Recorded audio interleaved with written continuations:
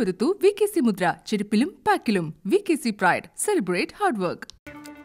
കോടഞ്ചേരി വിവാഹ വിവാദവുമായി ബന്ധപ്പെട്ട പരാമർശങ്ങളിലാണ് ഇന്നത്തെ ആദ്യത്തെ വാർത്ത ബ്രേക്കിംഗ് ന്യൂസ് തുടങ്ങുന്നത്. കോഴിക്കോട് കോടഞ്ചേരിയിലെ വിവാഹ വിവാദത്തിൽ ജോർജ് എം തോമസിന്റെ നിലപാടിനെ CPIM തള്ളി.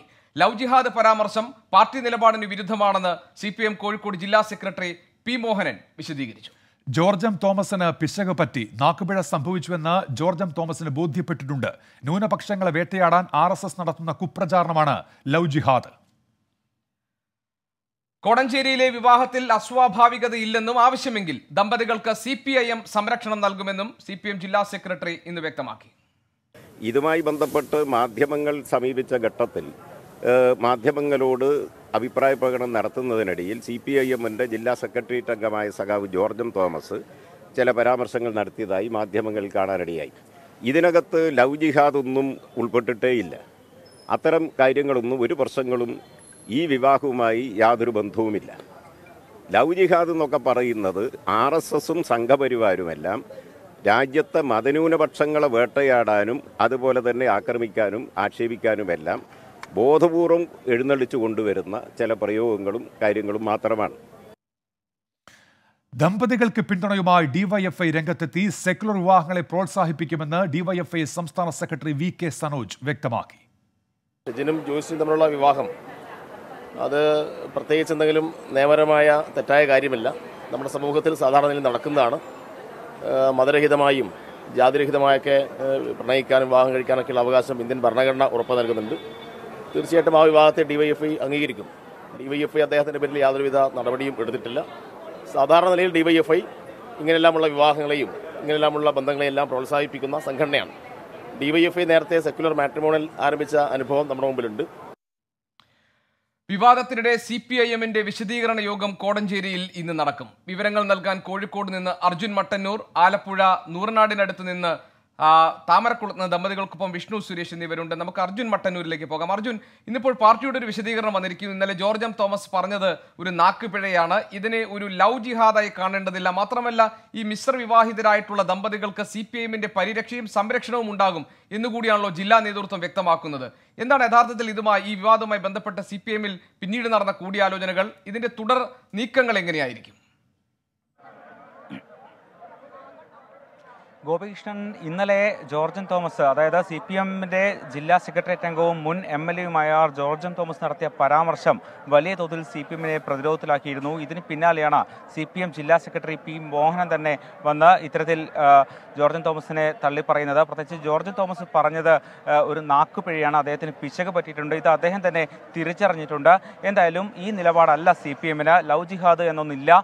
ഇത് RSSും സംഘപരിവാർ സംഘടനകളും ന്യൂനപക്ഷങ്ങളെ വേട്ടയാടാൻ വേണ്ടി നടത്തുന്ന കുപ്രചരണമാണ് എന്നാണ് P. മോഹൻ പറഞ്ഞത്. മാത്രവുമല്ല, ഈ ദമ്പതികളുടെ വിവാഹത്തിൽ അസ്വാഭാവികതയില്ല. അതായത് ഈ DYFI മേഖലാ സെക്രട്ടറിയുടെ വിവാഹത്തിൽ അസ്വാഭാവികതയില്ല. ഇവർക്ക് പൂർണ്ണ സംരക്ഷണം നൽകും. മിശ്രവിവാഹങ്ങളടക്കം പ്രോത്സാഹിപ്പിക്കുന്ന ഒരു നിലപാടാണ് CPMന്റെ എന്നും അദ്ദേഹം പറയുന്നു. എന്തായാലും ഇന്നലെ ജോർജ് തോമസ് ഇത്തരത്തിൽ ഈ വിവാഹത്തെ തള്ളിപ്പറഞ്ഞിരുന്നു. ഈ വിവാഹം കാര്യമായി തന്നെ പാർട്ടിയെ പ്രതിരോധത്തിലാക്കിയെന്നും അദ്ദേഹം പറഞ്ഞിരുന്നു. ഇതിന് പിന്നാലെയാണ് CPM ഈ നിലപാട് തള്ളിക്കൊണ്ട് രംഗത്തെത്തിയിരിക്കുന്നത്. നേരത്തെ മുഖ്യമന്ത്രി തന്നെ നിയമസഭക്കകത്തും പുറത്തും പറഞ്ഞതാണ്, കണക്കുകൾ നിരത്തി പറഞ്ഞതാണ് ഇത്തരത്തിൽ ലവ് ജിഹാദ് എന്നൊന്നും കേരളത്തിൽ ഇല്ല എന്ന്. ഇക്കാര്യമാണ് DYFIയും ചൂണ്ടിക്കാണിക്കുന്നത്. പൂർണ്ണ പിന്തുണയാണ് DYFIയും ഈ ദമ്പതികൾക്ക് നൽകുന്നത്. എന്തായാലും ഇത് ലവ് ജിഹാദുമായി ജില്ലാ സെക്രട്ടറി, CPMന്റെ ജില്ലാ സെക്രട്ടറി ഇങ്ങനെ വിശദീകരിക്കുമ്പോഴും ഒരു ജില്ലാ സെക്രട്ടറി അംഗമാണ്, മുൻ MLA ആണ്, ആ മേഖലയെക്കുറിച്ച് ഈ വിഷയത്തെക്കുറിച്ചൊക്കെ വ്യക്തമായ അറിവുള്ള ഒരു വ്യക്തി കൂടിയാണ് ജോർജ് എം തോമസ്. അദ്ദേഹത്തിന്റെ ഭാഗത്ത് നിന്ന് എന്തുകൊണ്ടാണ് അത്തരത്തിൽ ഒരു പരാമർശം വന്നത്? ഈ പാർട്ടി അതിനെ ഔദ്യോഗികമായി തള്ളുമ്പോഴും ആ നിലപാടിനൊപ്പമാണ് ജോർജ് എം തോമസ് ഇപ്പോൾ.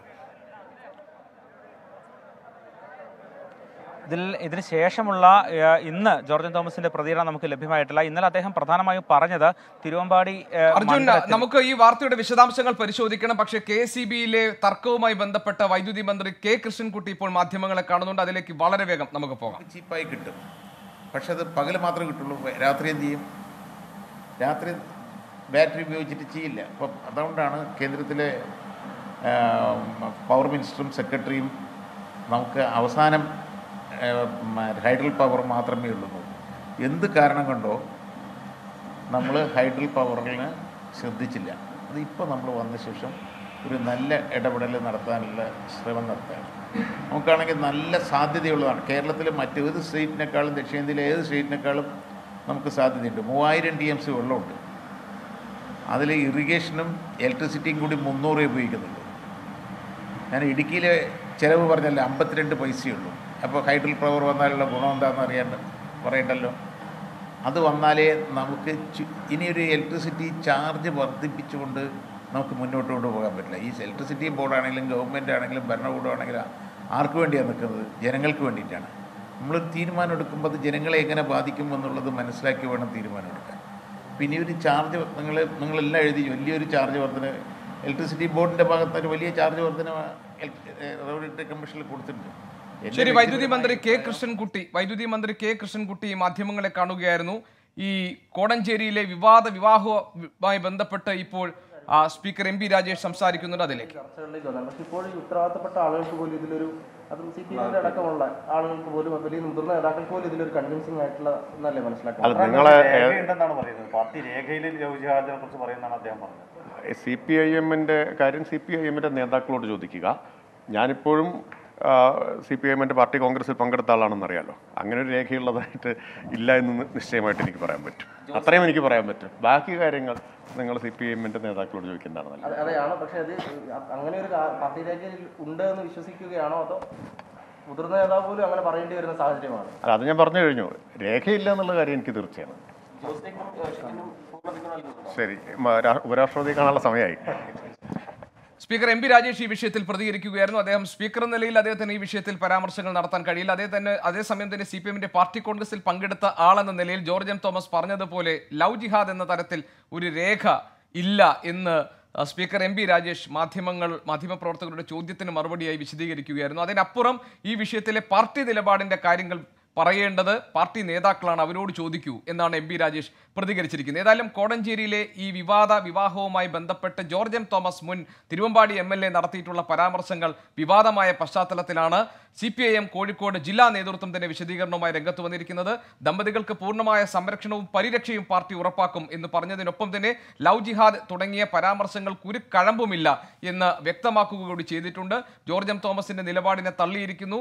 സഖാവിനൊരു നാക്കുപിഴ പറ്റി എന്നാണ് കോഴിക്കോട് ജില്ലാ സെക്രട്ടറി P. മോഹനൻ ഇക്കാര്യങ്ങളിൽ വിശദീകരണം നൽകിയത്. അർജുൻ മട്ടന്നൂർ വിവരങ്ങളുമായി തുടരുന്നുണ്ട്. ഇപ്പോൾ കോഴിക്കോട് നിന്ന് അർജുൻ, ഈ വിശദീകരണ യോഗം എന്ന് CPM ഔദ്യോഗികമായി തന്നെ നടത്തുന്നുണ്ട്. ഏത് നിലയ്ക്കായിരിക്കും CPM നിലപാട് വിശദീകരിക്കുക, പ്രത്യേകിച്ച് അവിടെ ഒരു വിവാദ പശ്ചാത്തലമുള്ള ഈ സാഹചര്യത്തിൽ? തീർച്ചയായും അതെ. ഇന്ന് വൈകിട്ട് കോടഞ്ചേരിയിൽ CPMന്റെ നേതൃത്വത്തിൽ ലവ് ജിഹാദുമായി ബന്ധപ്പെട്ട ഒരു വിശദീകരണ യോഗം നടത്തുന്നുണ്ട്. പ്രത്യേകിച്ച് ഈ സാഹചര്യത്തിൽ തന്നെയാണ് ഇത്തരമൊരു യോഗം നടത്തുന്നത്. ജില്ലാ സെക്രട്ടറി P. മോഹനൻ പറഞ്ഞത് അവിടെ ചില സംഘടനകൾ, ചില വർഗീയ താല്പര്യമുള്ള സംഘടനകളടക്കം വ്യാപകമായ കുപ്രചരണങ്ങൾ നടത്തുന്നുണ്ട്. പ്രത്യേകിച്ച് CPMനെതിരെ ഇത്തരത്തിൽ ലവ് ജിഹാദിനെ പ്രോത്സാഹിപ്പിക്കുന്നതിനടക്കമുള്ള കാര്യങ്ങൾ പ്രചരിപ്പിക്കുന്നുണ്ട്. ഇതിനെതിരെയുള്ളൊരു വിശദീകരണ യോഗമായിരിക്കും. ഈ പെൺകുട്ടിയുടെ കുടുംബത്തെ അടക്കം ചിലർ തെറ്റിദ്ധരിപ്പിച്ചിട്ടുണ്ട്. ഈ തെറ്റിദ്ധാരണ അടക്കം മാറ്റാൻ ഒരു യോഗമായിരിക്കും ഇന്ന് നടക്കുക. എന്തായാലും ഈ നിലപാട് തന്നെയായിരിക്കും വിശദീകരണ യോഗത്തിൽ പറയുക. ജോർജ് തോമസിനെ പൂർണ്ണമായും തള്ളിക്കൊണ്ട് തന്നെയായിരിക്കും ഇന്ന് വൈകിട്ട് ചേരുന്ന വിശദീകരണ യോഗം നടക്കുക എന്ന് തന്നെയാണ് ജില്ലാ സെക്രട്ടറി P. മോഹനൻ നൽകുന്ന സൂചന. ശരി, അർജുൻ മട്ടന്നൂർ രംഗങ്ങൾ നൽകുകയായിരുന്നു. ഇപ്പോൾ CPIMന്റെ കോഴിക്കോട് ജില്ലാ സെക്രട്ടറി ശ്രീ P. മോഹനൻ നമ്മോടൊപ്പം ടെലിഫോണിൽ ചേരുന്നുണ്ട്. ശ്രീ P. മോഹനൻ, ഈ വലിയ വിവാദമായ ഒരു വിഷയമാണ്. ഇപ്പോൾ പാർട്ടി ഔദ്യോഗികമായി നിലപാട് വ്യക്തമാക്കുകയും ചെയ്തിട്ടുണ്ട്. പക്ഷേ ഈ ഒരു മുതിർന്ന നേതാവാണ് ശ്രീ ജോർജ് M തോമസ്. ഈ പാർട്ടി നയം, ഈ വിഷയത്തിലെ പാർട്ടി നിലപാടൊക്കെ അറിയാവുന്ന ഒരു നേതാവ്. എന്നിട്ടും എന്തുകൊണ്ട് ഇത്തരം ഒരു പരാമർശം ഉണ്ടായി ആ സംഭവവുമായി ബന്ധപ്പെട്ട് ശ്രീ P. മോഹനൻ? അവിടെ ഈ വിഷയത്തെ തികച്ചും രണ്ടുപേരുടെ വ്യക്തിപരമായ കാര്യമായ വിവാഹ കാര്യത്തെ അവര് സ്വന്തം ഇഷ്ടപ്രകാരം പ്രായപൂർത്തിയായ രണ്ടുപേർ, ഒരു സ്ത്രീയും പുരുഷനും വിവാഹിതരായതുമായി ബന്ധപ്പെടുത്തി വലിയ തോതിൽ രണ്ട് വ്യത്യസ്ത സമുദായങ്ങളെ തമ്മിൽ അകറ്റാനും അതുപോലെ ചേരിതിരിവുണ്ടാക്കാനുമുള്ള ശ്രമം ഏതാനും ചില ആളുകൾ രാഷ്ട്രീയ താല്പര്യം മുൻനിർത്തി നടത്തി വന്നിട്ടുണ്ട്. അത് ഒരു തരത്തിലും അംഗീകരിക്കുന്നതല്ല. അതുമായി ബന്ധപ്പെട്ടുള്ള പ്രതികരണം ആരാഞ്ഞപ്പോ ജോർജ് തോമസ് അഭിപ്രായം പറഞ്ഞപ്പോ ചെറിയ പാർട്ടി നിലപാടെന്നുള്ള വ്യതിയാനം ഉണ്ടായിട്ടുണ്ട്. അത് അദ്ദേഹം തന്നെ അത് ബോധ്യപ്പെട്ടു. പാർട്ടിയോട് അദ്ദേഹം തന്നെ അത് പാർട്ടിയുടെ എനിക്കിങ്ങനെ പ്രശ്നം സംഭവിച്ചു എന്ന് പാർട്ടിയെ അദ്ദേഹം തന്നെ അറിയിച്ചിട്ടുണ്ട്. ഇത് ആ നിലയിൽ തന്നെ പാർട്ടി കാണുകയും ചെയ്യുന്നുണ്ട്. പാർട്ടിയുടെ പൊതുസമീപനത്തിൽ വ്യത്യസ്തമായ ഒരു അഭിപ്രായ പ്രകടനമാണ്. അത് പാർട്ടി നിലപാട് പരസ്യമായി ഞങ്ങൾ വ്യക്തമാക്കുകയും ചെയ്തിട്ടുണ്ട്. അതോടുകൂടി അത് അവസാനിച്ചു. ഈ സ്വാഭാവികമായും ശ്രീ പി മോഹനൻ, ഇതൊരു വിവാദത്തിലേക്ക് ചെന്നെത്തിയത് ഇപ്പോൾ താങ്കൾ പറഞ്ഞതുപോലെ ചിലർ ബോധപൂർവം പുറത്ത് ചില മാധ്യമങ്ങളും അതുപോലെ തന്നെ ചില തൽപര കക്ഷികളും അത് വിവാദം ഉണ്ടാക്കിയതാണ്. അല്ലാതെ വിവാദങ്ങളൊന്നും അവിടെ ഒന്നും ഇല്ല. ഇതൊക്കെ അല്ല ശ്രീ ജോർജ് എം തോമസ് പറഞ്ഞതുകൊണ്ടാണല്ലോ ഇത് വിവാദമായത്. വേണ്ടി നിങ്ങൾക്ക് ഞാൻ ചോദിക്കട്ടെ, ഇവിടെ എന്തെല്ലാം വിഷയങ്ങളുണ്ട്? ഇപ്പോ KM ഷാജി, ഒരു പ്രമുഖനായ ഒരു മുസ്ലിം ലീഗ് നേതാവിന്റെ അവിഹിതമായ സ്വത്ത് സമ്പാദിച്ച് അദ്ദേഹത്തിന്റെ വീട് കണ്ടുകിട്ടിയിരിക്കുന്നു. നിങ്ങൾക്ക് അതിൽ വാർത്തയോ ചർച്ചയോ ഇല്ലല്ലോ? ഉണ്ടല്ലോ, വാർത്ത കൊടുക്കുന്നുണ്ടല്ലോ. വാർത്ത കൊടുക്കുന്നുണ്ടല്ലോ. അതെ, രാജ്യം മുഴുവൻ ശ്രദ്ധിച്ച മറ്റൊന്നാണ് CPM-ന്റെ 23-ാം പാർട്ടി കോൺഗ്രസിനോട് ഈ വാർത്തകളൊക്കെ വളരെ കൃത്യമായി തന്നെ നമ്മൾ കൊടുക്കുന്നുണ്ട്. ലവ് ജിഹാദ് എന്ന ആക്ഷേപവും ലവ് ജിഹാദ് എന്ന ആക്ഷേപവും അതുമായി ബന്ധപ്പെട്ട വിവാദങ്ങളും കേരളത്തിന്റെ പൊതുസമൂഹത്തിൽ എത്രമാത്രം ചർച്ചയായതാണെന്ന് താങ്കൾക്ക് നന്നായി അറിയാമല്ലോ. അത് മാധ്യമങ്ങൾ ഉയർത്തിക്കൊണ്ടുവന്നതോ മാധ്യമങ്ങൾ കെട്ടിപ്പൊക്കി ഉണ്ടാക്കിയതല്ല. അവിടെ CPM-ന്റെ മുതിർന്ന നേതാവ്, ഉത്തരവാദിത്തപ്പെട്ട MLA സ്ഥാനത്തുണ്ടായിരുന്ന ഒരാൾ ഈ തരത്തിലൊരു പരാമർശം ഉണ്ടാകുമ്പോൾ അത് വാർത്തയാകുന്നതും വിവാദമാകുന്നതും സ്വാഭാവികമാണ്. ഇപ്പോൾ താങ്കൾ ഇടപെട്ടത് തിരുത്തി, പാർട്ടിയുടെ നിലപാട് ഇതാണെന്ന് പറഞ്ഞു. പക്ഷേ ജോർജ് എം തോമസ് ഇന്നലെ പറഞ്ഞത് അതുകൊണ്ട് തിരുത്തി കഴിഞ്ഞല്ലോ. അദ്ദേഹവും തിരുത്തി, പാർട്ടിയും തിരുത്തി. പിന്നെ എന്താണ് അതില്? അതില് താങ്കളുടെ അഭിപ്രായം അറിയാൻ വേണ്ടിയാണ് വിളിച്ചത്. അഭിപ്രായം പറഞ്ഞല്ലോ. അപ്പോ ഇനി ഈ ഇന്നിപ്പോൾ ഒരു ആലോചനാ യോഗം CPM ഇക്കാര്യത്തിൽ ഇന്ന് നിങ്ങളൊരു വിശദീകരണ യോഗം നടത്തുന്നുണ്ട് എന്ന്. അത് ഇതല്ല വിഷയം. അവിടെ വിശദീകരണം നിങ്ങളത് ട്വിസ്റ്റ് ചെയ്യാൻ ശ്രമിക്കുന്നു. അവിടെ CPM വിശദീകരണം പൊതുയോഗം സംഘടിപ്പിച്ചത് അവിടെ ഈ വിഷയത്തെ ഈ രണ്ട് വ്യത്യസ്ത സമുദായത്തിലുള്ള രണ്ടുപേരുടെ കല്യാണത്തെ, വിവാഹത്തെ മുൻനിർത്തി അവിടെ ചില തൽപര കക്ഷികൾ രാഷ്ട്രീയ താല്പര്യത്തെ മുൻനിർത്തി അവിടെ രണ്ട് വ്യത്യസ്ത സമുദായങ്ങൾ തമ്മിൽ അകറ്റാനുള്ള പരിശ്രമങ്ങൾ നടത്തിയിട്ടുണ്ട്. അതിന്റെ ഭാഗമായി ചിലർ തെരുവിൽ പ്രകടനം നടത്തി അതുപോലുള്ള ആക്ഷേപങ്ങളൊക്കെ നടത്തിയിട്ടുണ്ട്. അത് സംബന്ധിച്ച പാർട്ടിയുടെ നിലപാടാണ് അവിടെ വിശദീകരിക്കാനാണ് പൊതുയോഗം. ശ്രീ പി മോഹൻ, അതായത് അത്തരത്തിൽ നിലപാട് സ്വീകരിച്ചവർക്ക് ഊർജ്ജം പകരുന്ന പോലെയായി പോയില്ലേ ശ്രീ ജോർജ് എം തോമസ് സ്വീകരിച്ച നിലപാട്? അതുകൊണ്ടാണല്ലോ താങ്കൾക്കടക്കം ഈ വിഷയത്തിൽ ഇടപെടുകയും വിശദീകരിക്കേണ്ടി വരികയും ചെയ്തത്. പൊതുയോഗം ഇതാണ് എന്റെ CPM-ന് വേണ്ടി പറയാനുള്ളത് പറഞ്ഞു കഴിഞ്ഞു. ശരി. CPM കോഴിക്കോട് ജില്ലാ സെക്രട്ടറി ശ്രീ പി മോഹനൻ നമ്മളോട് പ്രതികരിക്കുകയായിരുന്നു. പാർട്ടിക്ക് പറയാനുള്ള നിലപാട് വിശദീകരിച്ച് കഴിഞ്ഞു എന്ന് പറഞ്ഞാണ് അദ്ദേഹം ഇപ്പോൾ ഈ ചർച്ച അവസാനിപ്പിച്ചത്. ഏതായാലും അദ്ദേഹം പറഞ്ഞത് ഈ കാര്യത്തിൽ പാർട്ടി ഇടപെട്ടിട്ടുണ്ട്. ഇത് ലവ് ജിഹാദുമായി ബന്ധപ്പെട്ട ഒരു വിഷയമല്ല. അതിനെ ആ നിലയ്ക്ക് ചിത്രീകരിക്കുകയോ അതിനെ വ്യാഖ്യാനിക്കുകയോ ചെയ്യേണ്ട. ജോർജ് എം തോമസിന് ഒരു നാക്കുവീഴ പറ്റിയതാണ്. അത് അദ്ദേഹം തിരുത്തിയിട്ടുണ്ട്. പാർട്ടി ഇടപെട്ട് കാര്യങ്ങൾ വിശദീകരിക്കുകയും ചെയ്തിട്ടുണ്ട്. ഈ വിവാദം ഇവിടെ അവസാനിക്കേണ്ടതാണ്. പക്ഷേ ചില തൽപര കക്ഷികൾ ഇതിനെ കൂടുതൽ വലിയ മാനത്തിലേക്ക് വിവാദത്തെ കൊണ്ടുപോകാൻ വേണ്ടി ശ്രമിക്കുന്നുണ്ട്. അവരെ പ്രതിരോധിക്കുന്നതിന് വേണ്ടിയുള്ള വിശദീകരണ പൊതുയോഗമാണ് CPM നടത്താൻ ഉദ്ദേശിക്കുന്നത് എന്ന വിശദീകരണമാണ് കോഴിക്കോട് ജില്ലാ സെക്രട്ടറി ശ്രീ പി മോഹനൻ നൽകിയിരിക്കുന്നത്. അദ്ദേഹത്തിന്റെ വിശദീകരണത്തോടുകൂടി ഈ വിവാദം അവസാനിക്കുമോ എന്ന് നമുക്ക് നോക്കാം. അടുത്ത വാർത്തയിലേക്കാണ്. നടിയെ ആക്രമിച്ച കേസിൽ കാവ്യ മാധവനെ ക്രൈംബ്രാഞ്ച് ഇന്ന് ചോദ്യം ചെയ്യും. ആലുവയിലെ വീടായ പത്മ സരോവരത്തിലെത്തിയായിരിക്കും ഈ ചോദ്യം ചെയ്യൽ. കേസിൽ ദിലീപിന്റെ സഹോദരൻ അനൂപും സഹോദരി ഭർത്താവ് സുരാജും ഇന്ന് ചോദ്യം ചെയ്യലിന് ഹാജരാകണമെന്ന് നേരിട്ട് അറിയിച്ചിട്ടില്ല എന്നാണ് ഇരുവരുടെയും നിലപാട്. വീട്ടിൽ നോട്ടീസ് പതിച്ചതുകൊണ്ട് മാത്രം ഹാജരാകേണ്ടതില്ല എന്നാണ് അനൂപിനും സുരാജിനും ലഭിച്ചിരിക്കുന്ന നിയമോപദേശം. ആലുവയിൽ നിന്ന് അരുൺ രാജാണ് വിവരങ്ങൾ വച്ചിരുന്നത്. അരുൺ, എപ്പോഴാണ് ഈ കാവ്യ മാധവനെ ചോദ്യം ചെയ്യാൻ അന്വേഷണ സംഘം പത്മസരോവരത്തിൽ എത്തുക? ഒപ്പം അനൂപും സുരാജും ഇന്ന് എത്തുന്നില്ലല്ലോ, അവർക്ക് നിയമോപദേശം ലഭിച്ചിട്ടുണ്ട് ഇതുമായി ബന്ധപ്പെട്ട്. ഇനി എന്തായിരിക്കും അന്വേഷണ സംഘത്തിന്റെ ഒരു നീക്കം? അരുൺ. ഉന്മേഷ്, ഇന്ന് ഉച്ചയ്ക്ക് 2 മണിക്കാണ് നടിയെ ആക്രമിച്ച കേസിന്റെ തുടരന്വേഷണവുമായി ബന്ധപ്പെട്ട് കാവ്യ മാധവനെ ചോദ്യം ചെയ്യാനുള്ള തീരുമാനം നേരത്തെ ക്രൈംബ്രാഞ്ച് എടുത്തിരുന്നത്. ആലുവയിലെ പത്മസരോവരം എന്ന ദിലീപിന്റെ വീട്ടിൽ വെച്ച് ചോദ്യം ചെയ്യലാകാം എന്നതായിരുന്നു കാവ്യ മാധവൻ അന്വേഷണ സംഘത്തെ അറിയിച്ചത്. ഇക്കാര്യത്തിൽ അന്വേഷണ സംഘത്തിൽ ഒരു അഭിപ്രായ ഭിന്നതയുണ്ടായിരുന്നു. കാരണം അന്വേഷണ സംഘം പ്രധാനമായും പറഞ്ഞത് ഈ ചോദ്യം ചെയ്യൽ വീട്ടിലേക്കാണെങ്കിൽ തങ്ങൾക്ക് ചില പരിമിതികൾ ഇക്കാര്യത്തിൽ ഉണ്ട് എന്നുള്ളതായിരുന്നു അന്വേഷണ സംഘത്തിന്റെ ഏറ്റവും പ്രധാനപ്പെട്ട ഒരു പരിമിതിയായി അവർ മുന്നോട്ട് വെച്ചത്. പക്ഷേ ഇക്കാര്യങ്ങളിൽ കാവ്യ മാധവൻ പറഞ്ഞത് മരിച്ചിട്ടുടൻ താൻ ഇക്കട്ടത്തിൽ ഒരു സജക്ഷനായി തന്നെ മുന്നോട്ട് വെക്കുന്നില്ല. കാരണം ആലുവയിലെ വീട്ടിലെത്തി ചോദ്യം ചെയ്യാനാണെങ്കിൽ മാത്രം താൻ ഈ ചോദ്യം ചെയ്യലിനോട് സഹകരിക്കാം എന്നുള്ളതാണ് കാവ്യ മാധവൻ ഇക്കട്ടത്തിലും അവസാനമായും അന്വേഷണ സംഘത്തെ അറിയിച്ചിട്ടുള്ളത്. എന്തായാലും ഇപ്പോഴും കാവ്യ മാധവൻ എനിക്ക് പിന്നിൽ കാണുന്ന ഈ ആലുവ പത്മസരോവരം വീട്ടിൽ തുടരുകയാണ്. ഇന്ന് രാവിലെയാണ് ചെന്നൈയിൽ നിന്ന് കാവ്യ മാധവൻ എത്തിയത്. എന്തായാലും അന്വേഷണ സംഘം ഇക്കാര്യത്തിൽ ഒരു ഔദ്യോഗികമായ പ്രതികരണത്തിനോ അല്ലെങ്കിൽ അനൗദ്യോഗികമായ രീതിയിലോ ഒരു പ്രതികരണത്തിനോ ഇതുവരെ തയ്യാറായിട്ടില്ല. കാരണം ഈ വീട്ടിലെത്തി ചോദ്യം ചെയ്യുന്നതിന്റെ പരിമിതിയാണ് അവർ ചൂണ്ടിക്കാട്ടുന്നത്. എന്തായാലും ഈ അന്വേഷണം അവസാനിക്കാൻ ഈ മാസം 15-ന് കാലാവധി മാത്രമാണ് ഉള്ളത്. അതിനാൽ തന്നെ കാവ്യ മാധവനെ ചോദ്യം ചെയ്യേണ്ടത് അനിവാര്യതയാണെന്ന് അന്വേഷണ സംഘം ആവർത്തിച്ച് വ്യക്തമാക്കുകയും ചെയ്യുന്നുണ്ട്.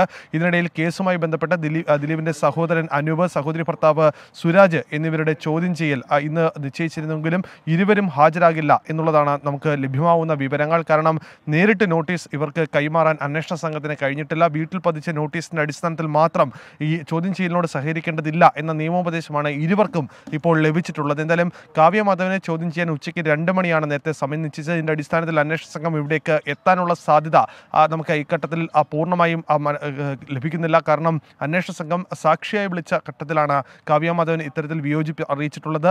മറ്റൊരു രീതിയിൽ അന്വേഷണ സംഘം ഒരു നീക്കം നടത്തിയേക്കാനുള്ള സാധ്യതയും, അത് ഈ കാവ്യ മാധവനെ പ്രതിപട്ടികയിലേക്ക് ഉൾപ്പെടുത്തിക്കൊണ്ടടക്കം നീക്കം നടത്തിയാലും നമുക്ക് അത്ഭുതപ്പെടാൻ ഇഘട്ടത്തിലില്ല. അരുൺ, ആ നിലയ്ക്കുള്ള ആലോചനകൾ ക്രൈംബ്രാഞ്ച് ഉദ്ദേശിക്കുന്നുണ്ടോ? കാരണം ഇപ്പോൾ കാവ്യ മാധവന്റെ ഭാഗത്ത് നിന്ന് മൊഴിയെടുക്കൽ വേണ്ടി വരുന്നത് തന്നെ ഈ സുരാജിന്റെ ഒരു സംഭാഷണ സകലത്തിൽ കാവ്യ മാധവന്റെ പേര് പരാമർശിക്കുന്നുണ്ട്.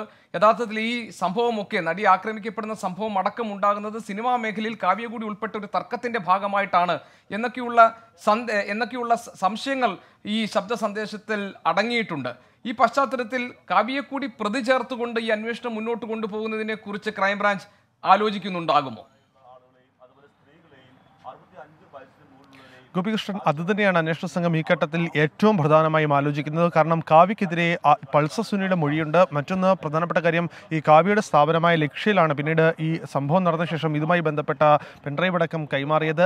മറ്റൊന്ന് അവസാന ഘട്ടത്തിൽ പുറത്തു വന്ന ഓഡിയോ ശകലങ്ങളിലടക്കം കൃത്യമായി തന്നെ ഇത് കാവ്യയ്ക്ക് വേണ്ടിയാണ്, അല്ലെങ്കിൽ കാവ്യയോടുള്ള പ്രതികാരത്തിന്റെ ഭാഗമായി ഉണ്ടായ മറുപ്രതികാരമാണ് ഈ നടി ആക്രമിക്കപ്പെട്ടത് എന്നുള്ളതാണ് ഈ ശബ്ദ സന്ദേശത്തിൽ വ്യക്തമായി തന്നെ സൂചിപ്പിക്കുന്നത്.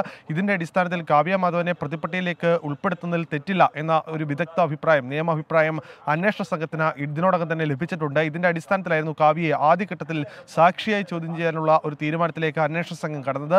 അതിൽ കാവ്യ മാധവൻ നിസ്സഹകരണം തുടരുന്ന സാഹചര്യത്തിലാണ് പ്രതിപട്ടികയിലേക്ക് അടക്കം ഉൾപ്പെടുത്തുന്നതിൽ അന്വേഷണ സംഘം ഇഘട്ടത്തിൽ ആലോചനകൾ തുടരുന്നത്. പക്ഷേ ഇന്ന് തന്നെ അതുമായി ബന്ധപ്പെട്ട നീക്കങ്ങൾ അന്വേഷണ സംഘത്തിന്റെ ഭാഗത്തു നിന്നുണ്ടായേക്കാം. അങ്ങനെയാണെങ്കിൽ കാവ്യ മാധവനെ പ്രതിപട്ടികയിൽ ഉൾപ്പെടുത്തുകയും ഇതിന്റെ അടിസ്ഥാനത്തിൽ മറ്റൊരു നോട്ടീസ് അന്വേഷണ സംഘം ഇന്ന് തന്നെ കൈമാറുകയും ചോദ്യം ചെയ്യൽ രീതിയിലേക്ക് എത്തുകയും ചെയ്യും. സ്വാഭാവികമായും പ്രതിപട്ടികയിലേക്ക് എത്തിക്കഴിഞ്ഞാൽ കാവ്യ മാധവനെ ഇതുമായി ബന്ധപ്പെട്ട മറ്റ് ആനുകൂല്യങ്ങൾ ലഭിക്കില്ല, സാക്ഷി എന്ന ആനുകൂല്യം ലഭിക്കില്ല, സ്ത്രീ എന്ന പരിഗണന ലഭിക്കില്ല. സ്വാഭാവികമായും അന്വേഷണ സംഘം വിളിക്കുന്ന എവിടെയോ അന്വേഷണ സംഘം പറയുന്ന സ്ഥലത്തേക്ക് മാധവന്റെ ചോദ്യം ചെയ്യൽ ഇന്ന് ഉച്ചയ്ക്ക് 2 മണിക്കാണ്. പത്മസരോവരത്തിലെത്തിയായിരിക്കും അന്വേഷണ സംഘം ചോദ്യം ചെയ്യുക. KSEB ബോർഡും സംഘടനാ നേതാക്കളുമായുള്ള തർക്കം തുടരുന്നതിനിടെ ഓഫീസേഴ്സ് അസോസിയേഷൻ നേതാക്കളുമായി മാനേജ്മെന്റ് ഇന്ന് ചർച്ച നടത്തും. ഫിനാൻസ് ഡയറക്ടറായിരിക്കും ഈ ചർച്ചയ്ക്ക് നേതൃത്വം നൽകുന്നത്. അസോസിയേഷൻ നേതാക്കൾ റെഗുലേറ്ററി കമ്മീഷൻ സിറ്റിംഗിനായി പാലക്കാട് ആയതിനാൽ ഓൺലൈൻ വഴിയായിരിക്കും ചർച്ച നടക്കുകയെന്ന് ഫിനാൻസ് ഡയറക്ടർ 24-നോട് പറഞ്ഞു. സാറേ, ഇതിൽ ഒരു ചർച്ച ഇപ്പോൾ അവസാനം ആരാണ് ചർച്ച നടത്തുക, എപ്പോഴാണ് ചർച്ച നടത്തുക എന്നുള്ളതിൽ തീരുമാനമായിട്ടില്ല. അതിൻ്റെ നമ്മൾ മോഡാലിറ്റീസ് ഡിസ്കഷനിലാണ്. അത് ആവുന്നതനുസരിച്ചിട്ട് അറിയിക്കുന്നതാണ്. ഇവർ പാലക്കാടാണ് ഇപ്പോൾ ഈ നേതാക്കളുള്ളത്. ഓൺലൈനായിട്ടായിരിക്കുമോ ചർച്ച? അല്ല, ഇപ്പോൾ ഇന്നുണ്ടെങ്കിൽ അവർക്ക് എങ്ങനെയാണ് ജോയിൻ ചെയ്യാൻ പറ്റുന്നതെന്നുള്ളത് അവരതിൻ്റെ പോസിബിലിറ്റി അവർ നോക്കട്ടെ. അതെങ്ങനെയാണെന്നുള്ളത് അവർക്ക് തീരുമാനിക്കാൻ പറ്റത്തുള്ളൂ. മറ്റേതിപ്പോൾ ഡിസ്കഷൻ നടക്കുന്നേ ഉള്ളൂ. നമ്മൾ ഫൈനലൊന്നും ആയിട്ടില്ല. അതിൻ്റെ എങ്ങനെയാണ് ചർച്ച, ആരാണ് ചർച്ച നടത്തുക എന്നതിൽ തീരുമാനമായി ഫൈനലായിട്ടില്ല. അതിന് ഡിസ്കഷൻ ആയിട്ട് ആവുന്നേ ഉള്ളൂ, നടക്കുന്നേ ഉള്ളൂ. ജാസ്മിൻ ബാനുവിൻ്റെ കാര്യത്തിൽ ഇന്ന് തീരുമാനം ഉണ്ടായോ? നമ്മളത് തീരുമാനം അറിയിക്കുന്നതാണ്. എല്ലാം നിങ്ങൾ അറിയിക്കുന്നതാണ്. നമുക്ക് മറ്റൊരു വാർത്തയിലേക്ക് വളരെ വേഗം പോകാം. കോടഞ്ചേരിയിലെ വിവാഹവുമായി ബന്ധപ്പെട്ട് ഉയർന്നു വന്ന ലവ് ജിഹാദ് പരാമർശത്തിൽ തിരുവമ്പാടി MLA ലിൻഡോ ജോസഫ് ഇപ്പോൾ മാധ്യമങ്ങളെ കാണുകയാണ്. അത് ഒരു അനിശ്ചിതത്വം ഉണ്ടായിരുന്നു. എന്താണ് നടന്നത് എന്ന് അവിടെയുള്ള ആളുകൾക്ക് മനസ്സിലാകാത്തൊരു പ്രയാസം ഉണ്ടായിരുന്നു. 9-ാം തീയതിയാണ് സംഭവം നടന്നത്. 10-11 ദിവസങ്ങളിലാണ് ഈ ആരോപണം വലിയ രൂപത്തിൽ അവിടെ ഉണ്ടായത്. വലിയ പ്രതിഷേധം പ്രകടനം ഉണ്ടായത്. അപ്പോൾ എന്താണ് സംഭവിച്ചത് എന്നറിയാത്ത ഒരു വിഷയം അവിടെ ഉണ്ടായിരുന്നു. അത് ഈ പറഞ്ഞ കാര്യങ്ങൾ നേരത്തെ ആയിരുന്നുവെങ്കിൽ ആ വിവാദം ഉണ്ടാവുമായിരുന്നു. ഇങ്ങനെ നമ്മൾ ഒത്തുകൂടേണ്ട സാഹചര്യം പോലും ഉണ്ടായിരുന്നു. അതാണ് ഒരു പ്രയാസം.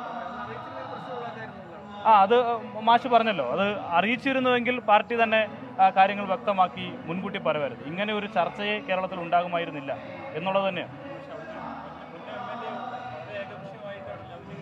അല്ല, അദ്ദേഹം തെറ്റുപറ്റിയെന്ന് പറഞ്ഞല്ലോ.